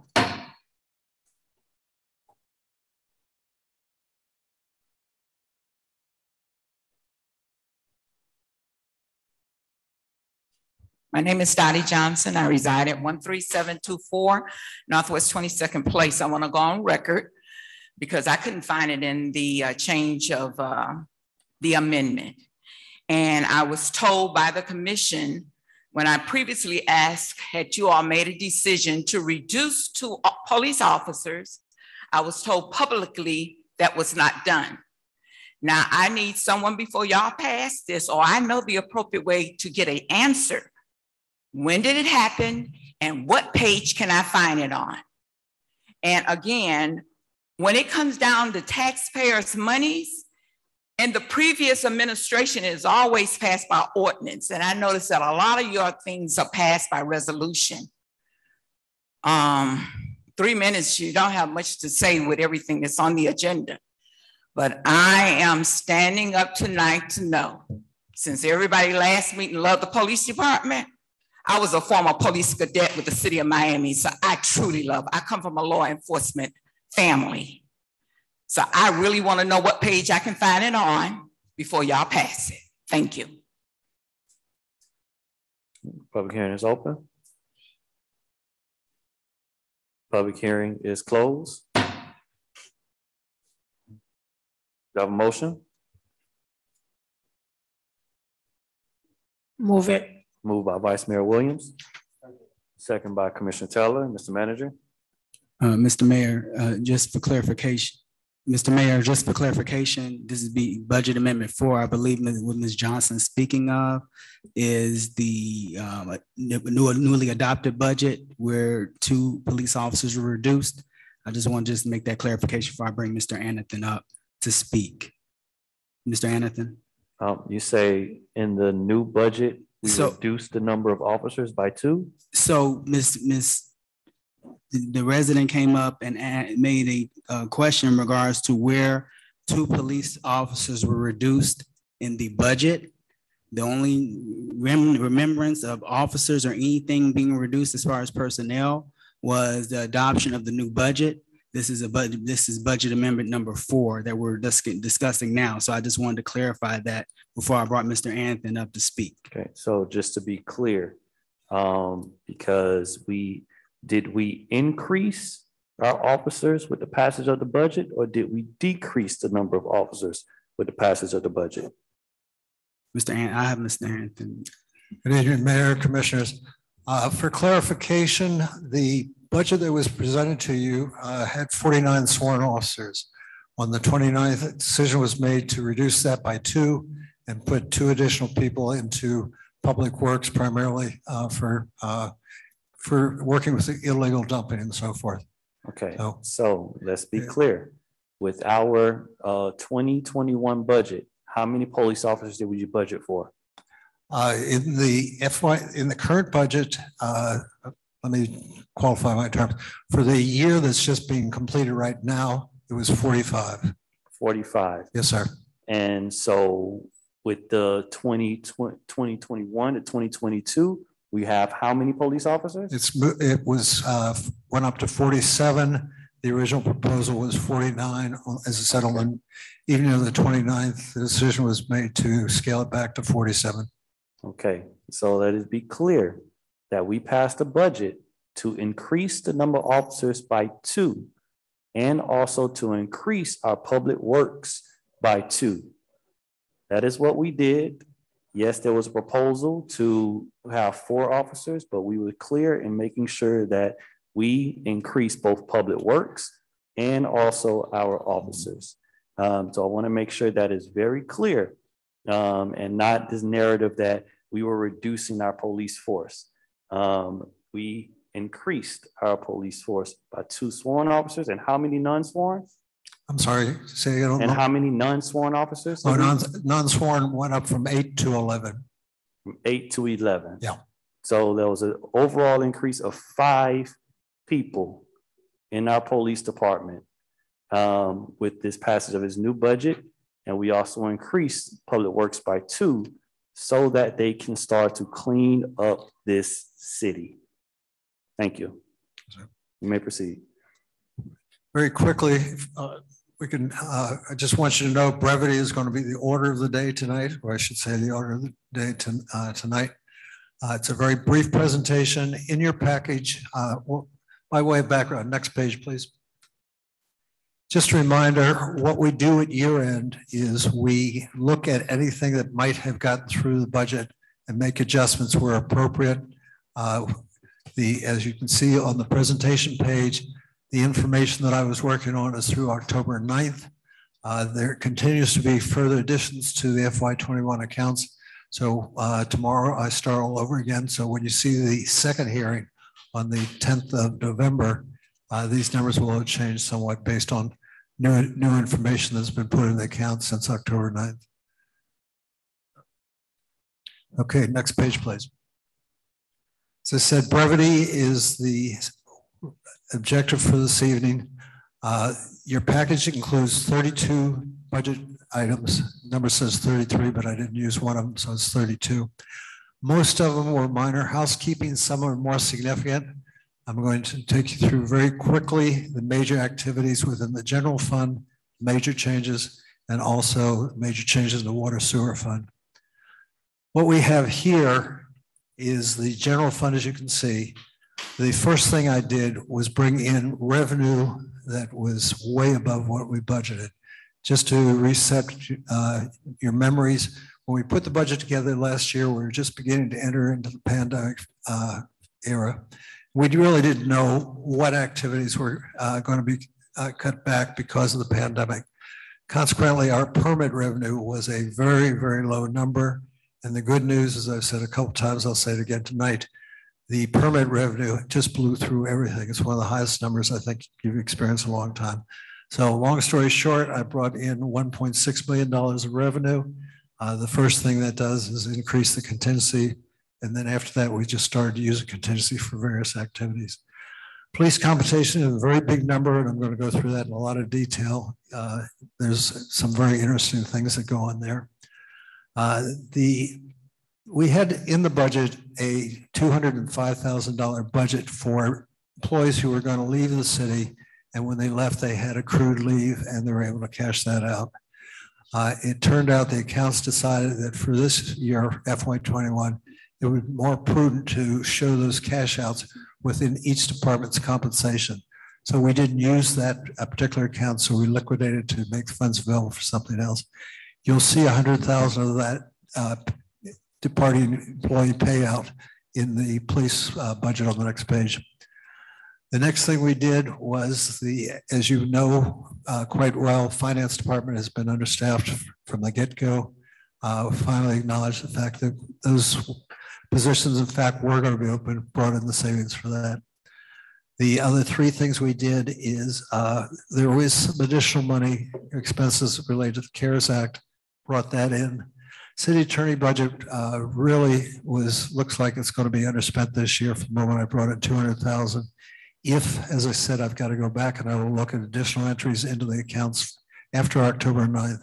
If I've overshot the runway, then I'll restore it and get some reduction somewhere else. And then the other is just kind of the balancing number. So long story short, what you can see in the lower right-hand corner is the contingency number at this point in the budget is essentially $2.5 million. To the extent that's not used, and at the moment I don't think much of it will be used, it's going to fall right into fund balance. So I think it's going to be another very good year for fund balance. This is a first look at it. Next page, please. This is police compensation. The police compensation is a very involved thing. When I put the budget together 15 months ago, I truly didn't realize how involved it was. The finance department did some excellent work in working with ADP, and they have really identified a lot of things that are at play in there. And I'll take you through them very quickly.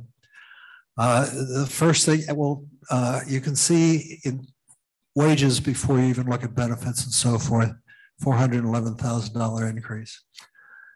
The first thing that shows up in there is that there's $137,000 of overtime that gets presented as is reported as straight time.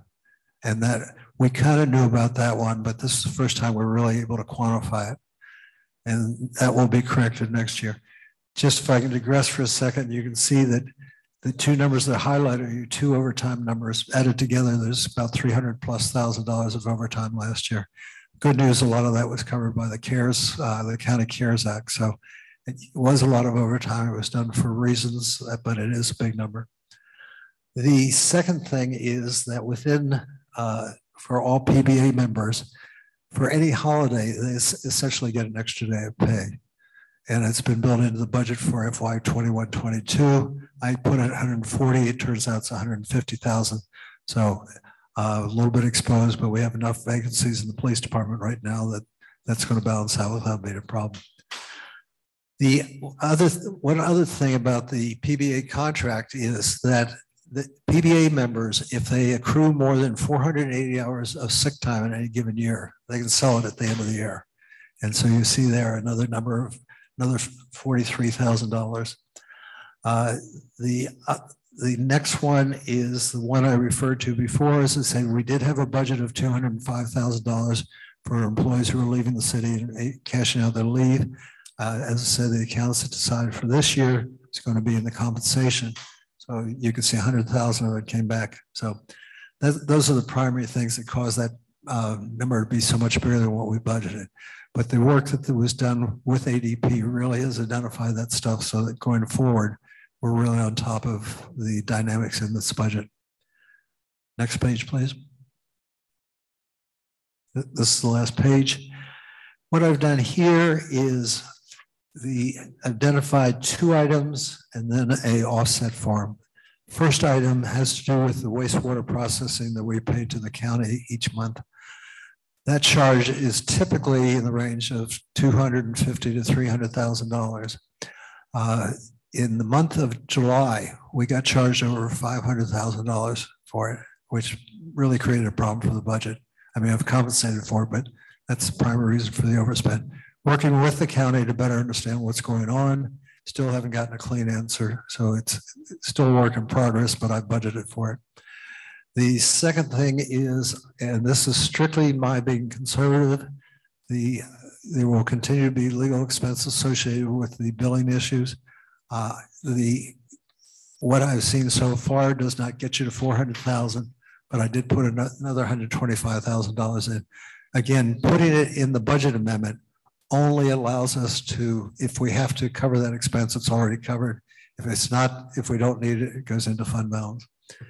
And then the offset was 150 some thousand dollars of saving, 116 was contingency, and the rest were other savings we found. That's really the key drivers on budget amendments so far. Budget amendment 4, that is. As I said, I'm coming back. I get to start all over again tomorrow with updated numbers, and I'll see you again on November 10th with a updated version of this. Are there any questions in your package or what I might have covered this evening? Does that conclude your presentation? Yes, sir. As I said, brevity is the order of the night. All right. Any questions or comments on the budget?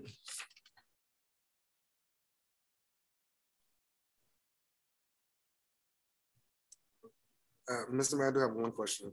Commissioner Taylor? So, Mr. Anderson, being that the commission passed to remove 2 officers and put 2 in public works, this budget amendment is just for the police compensation. Will there be an additional one for public works? No, sir. Again, the point was the taking out of 2 police officers and increasing 2 public works employees is for FY22. This is only FY21. So you won't. Oh, so just. Yeah, this is everything that occurs up to 30 September. Okay, yes, sir. All right, gotcha. Thank you, Mr. Anderson. Yes, sir. Mr. Mayor. Vice Mayor Williams. So I was a little concerned about the dialogue that happened before the discussion. Mr. Anderson, can you please let me know, are we reducing or increasing our police? Have we reduced or have we increased? I do remember the discussion. We went from 4 to 2 in order to place into 2 into public works. And one additional question. I noticed that there is overtime that seems to increase. Will the decrease increase the overtime? Let me answer that 2 different ways, if I may. The FY21 budget, which we're looking at right now, trying to get rid of all the things that housekeeping we have to do, had a budget of 45 sworn officers. And I will tell you at the moment they are, with vacancies, they're well under that number. The approved budget for FY22 increases it by 2 over what was in the budget. And as the mayor pointed out, also 3 non-sworn, which went from 8 to 11. The overtime, to a certain extent, you try and manage it. Yes, when you have vacancies and you've got to make sure the city is covered, the overtime is going to go up. There's no question about it. But again, that's for next year. These numbers are pretty well baked in, certainly in the compensation. They will not change. It's a lot of the operating expense that has been changing over the last week or 2.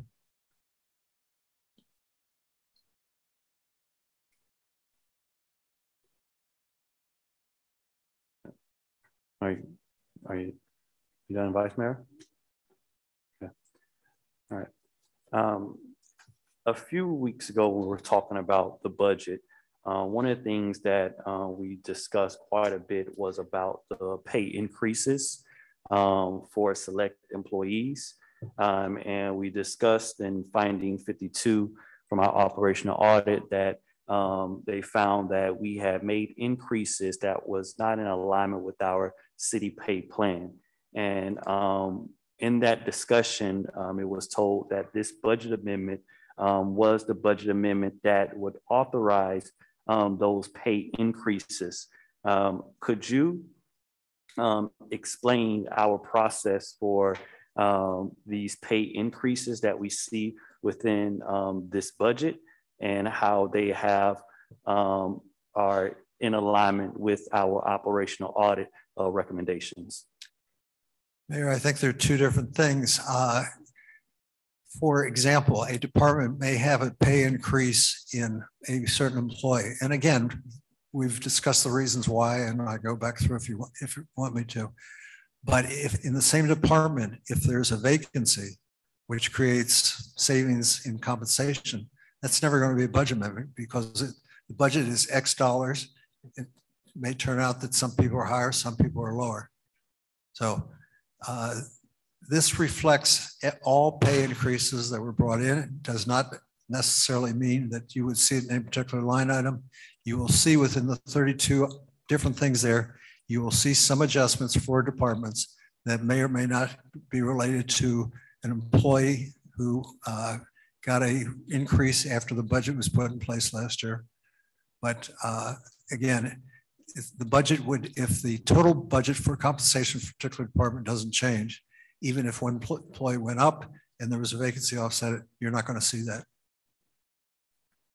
Okay, maybe I wasn't clear about my questioning. So there were, in looking at this budget, there are a couple of areas where there are increases in executives and a few in regular, and we brought a concern about what we've seen in the past where executives were provided these funds and our regular line level employees are not given the raises that they also deserve.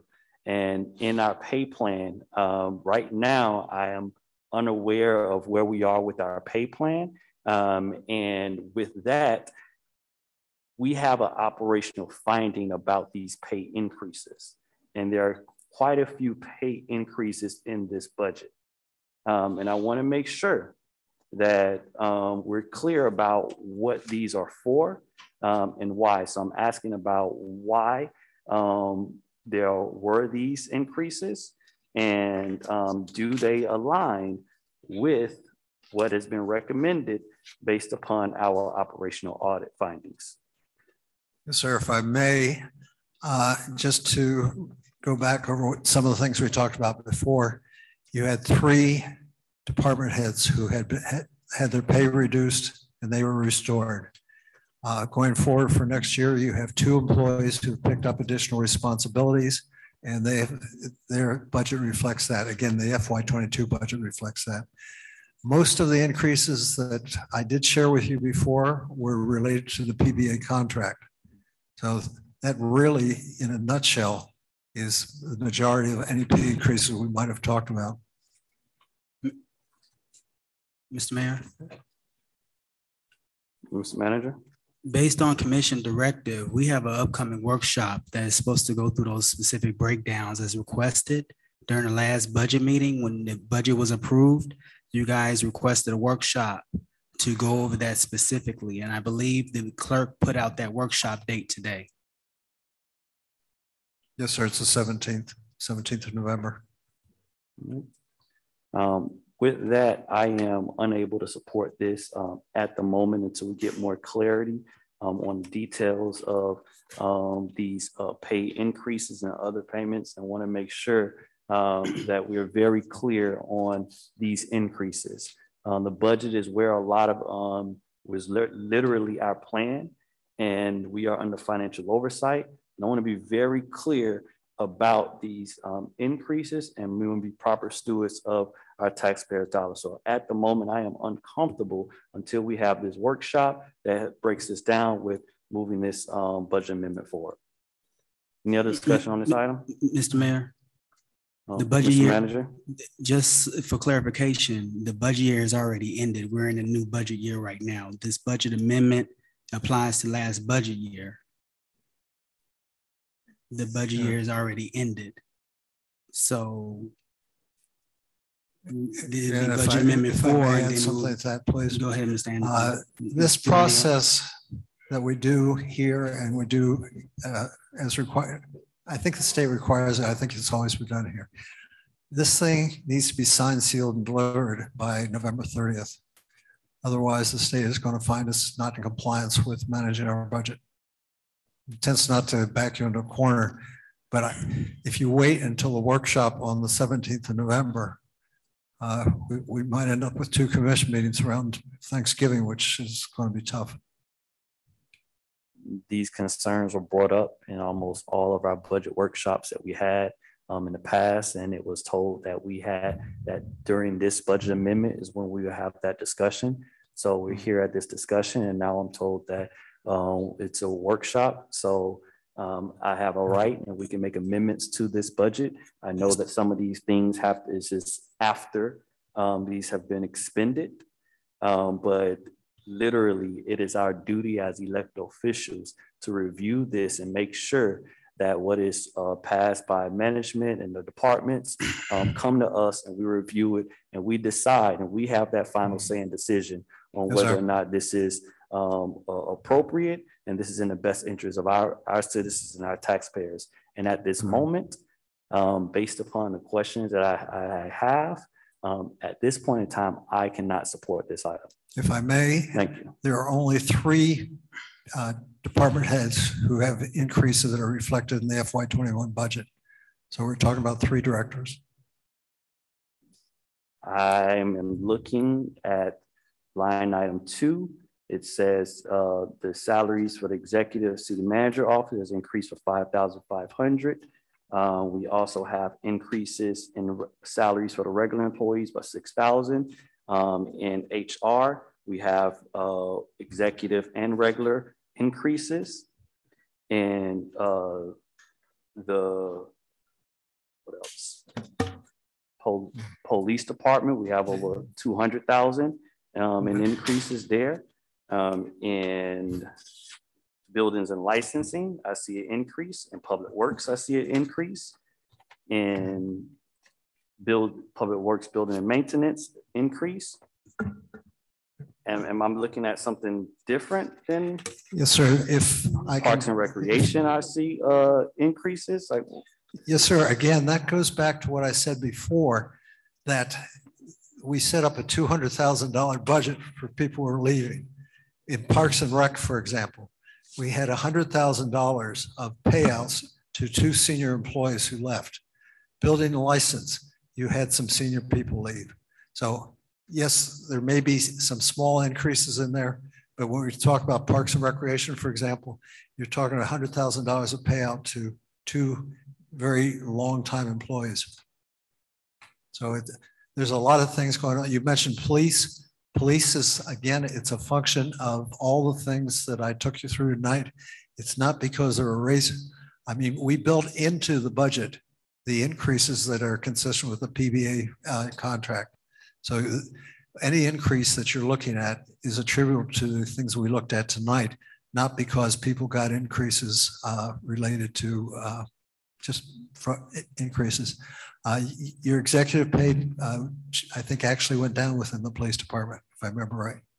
But again, there you have, amongst other things, $100,000 of officers leaving and getting the charges showing up in compensation rather than that account that I pointed out earlier this evening.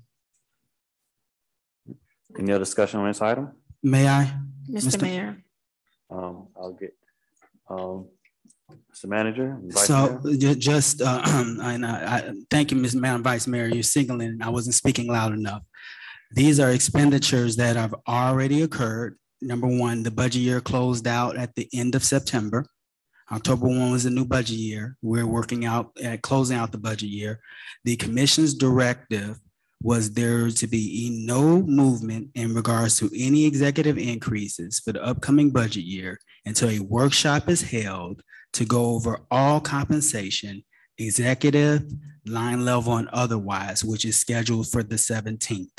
Right now, what we're looking at is truing up the budget as we do every year until we get to the final budget amendment to balance out the budget on all levels. So the way Mr. Anthony is explaining it is correct. And as far as any position movements, as far as any raises, as far as anything goes, we've had multiple budget amendments throughout the year in which those things, I believe, if Ms. Anthony can correct me, those breakdowns were done. It may have not been done by the eaches, like each individual employee's name, but it was done by section, by department, and where those adjustments were being made. Am I incorrect, Mr. Anathan? The budget is driven off a employee by employee compensation. So when it starts to stray, but you have to remember, we did not get accounting reports for compensation until a couple months ago. So it was not appropriate to respond until just made sure that whatever I was doing had some consistency with what was being reported. Vice Mayor? Yes, I would like to make a motion to move the item. Any other discussion on this item? Madam Clerk, roll call. Sorry, Yes. Commissioner Taylor, Yes. Vice Mayor Williams. Yes. Commissioner Bass. Yes. Mayor Pygott. No. Motion passes first reading 3-1. Mr. Manager, your report. Thank you. Good afternoon, Mr. Mayor, Madam Vice Mayor, Commissioners, staff, and guests.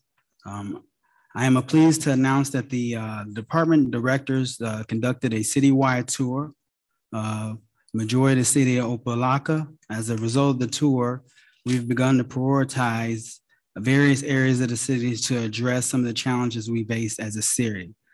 It's different when we speak about the challenges as we sit here on the dais and hear residents come up every 2 weeks, but it's different when we take the entire staff out on our bus and actually drive each area of the city to see the issues for ourselves. So we have been able to get eyes on a lot of those issues that we hear about on a quite often basis on this dais, as well as inquiries that come through my office and other offices of the city. So that turned out to be a very well-needed field trip, and I think a field trip that we would do more often.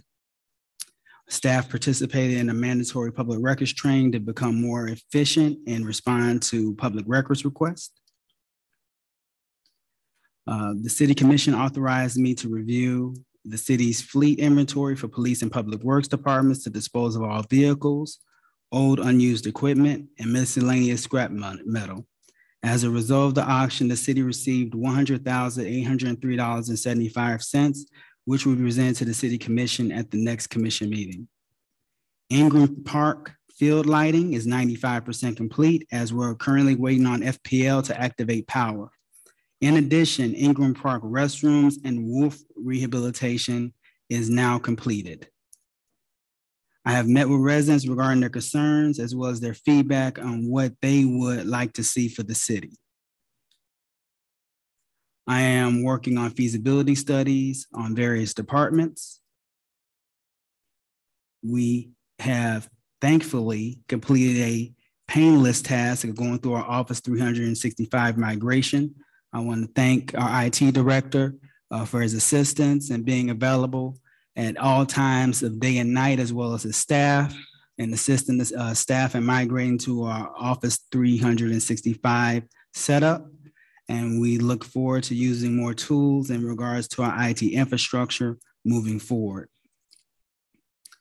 The city has been notified that the grant application for $7 million for the dredging of the 127th Street Canal has been approved for further consideration and will be further evaluated by the state of Florida Department of Economic Opportunity at a review scheduled for Monday, November 1st. I look forward to getting more input from our residents on an individual basis as residents reach out to myself and various department heads directly, as well as receiving input from our residents during Citizens Forum and other engagements that I see our residents at on a daily basis. I think it's very important to hear from our residents and really what they want to see in their city and prioritize it in a way where they see their budget dollars at work. At the end of the day, we are one team, and that's Team Opa-locka. As I came here, the two-year anniversary is October 15th. And when I came here, I thought it was very important that we maintained a team concept. I understand that we're one team, and what one member of the team goes through, we all go through. So I tell my staff, I tell our residents, I tell anybody watching to keep us on the lookout, and we're making a lot of progress. As far as the city commission is concerned, the feasibility study on the new police department has been completed. It will be presented to the city commission, hopefully sometime in the month of November, where the city commission and our residents can assist us based on our engineer study of picking the location of where our new Opa-locka Police Department will be, so we can expend at least the initial $1.2 million of funds that we received from the state of Florida. That concludes my report this time. I'll take any questions. Any questions for the manager?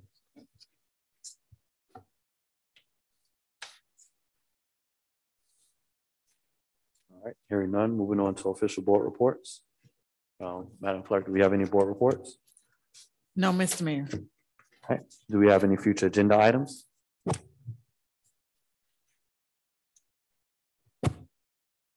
All right, any reports from the Mayor Commission? Vice Mayor Williams.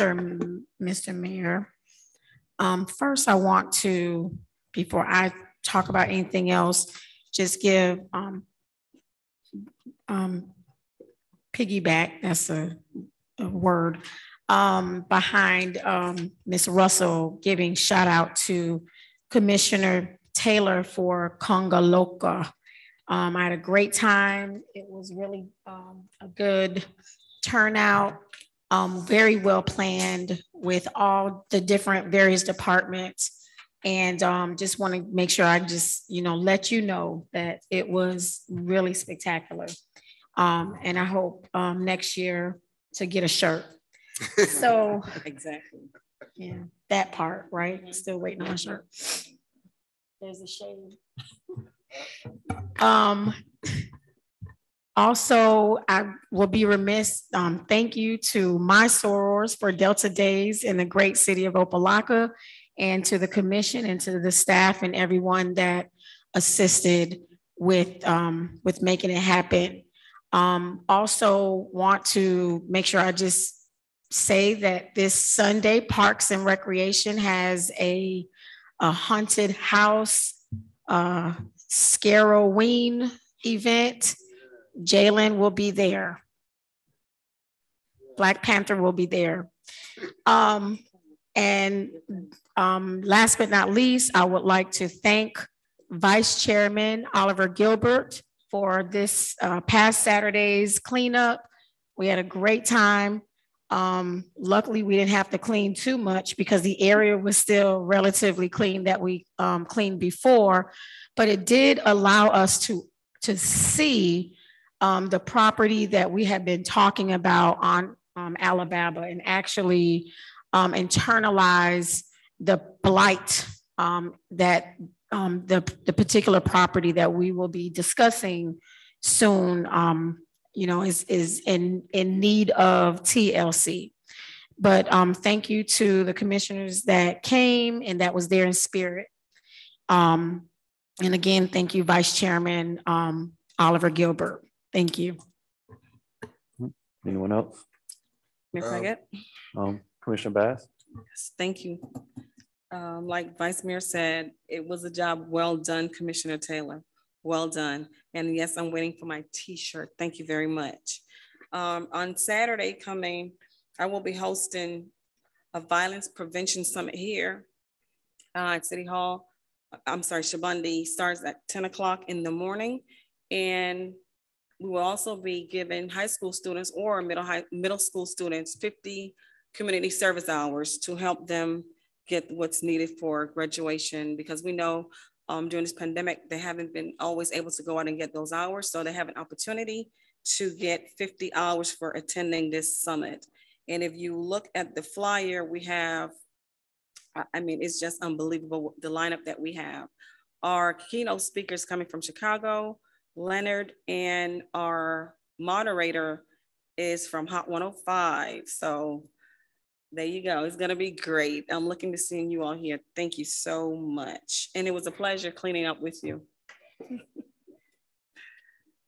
Mr. Mayor? Commissioner Taylor? Well, two things. One, I would be remiss if I took all of the credit for Opa-locka. I got to give a shout out to the clerk's office, Chris, Randy, and Miss Joanna that worked with me to put this together. To the best, they're one of the best departments, but to the best department, Parks and Rec, to our police department and our public works that came together to make sure that it was a success. I wasn't there for the cleanup, Vice Mayor, but I heard that it was a great event. So I want to commend you on the job well done. And I also want to piggyback on what everybody else said. Welcome to our new Chief Jackson. We welcome you to the great city of Opa-locka, and we expect great things from you. I'm done, Mr. Mayor. Thank you. Thank you. I want to thank each and every one of you for being here today and for serving the city of Opa-locka. I want to give again, piggyback on the kudos to Commissioner Taylor for an amazing Opa-locka event on the first annual heritage celebration of Hispanic heritage in our city, and also inaugurating Delta Days here, Vice Mayor, and working with our County Commissioner, Vice Chair of the County Commissioner, Oliver Gilbert, to do the third community cleanup that we have in here in the community. These type of events, including what Commissioner Bass is doing this Saturday, it really brings our community together and give us an opportunity to engage each other, to build that village that we need in order to move this community forward. We look forward to our new Chief Jackson coming in here and making sure that our community stays safe and to deal with whatever we got going on and move this city forward. So we really thank you and appreciate you for coming out of retirement to serve here in the city of Opa-locka. So with that, is there any other comments?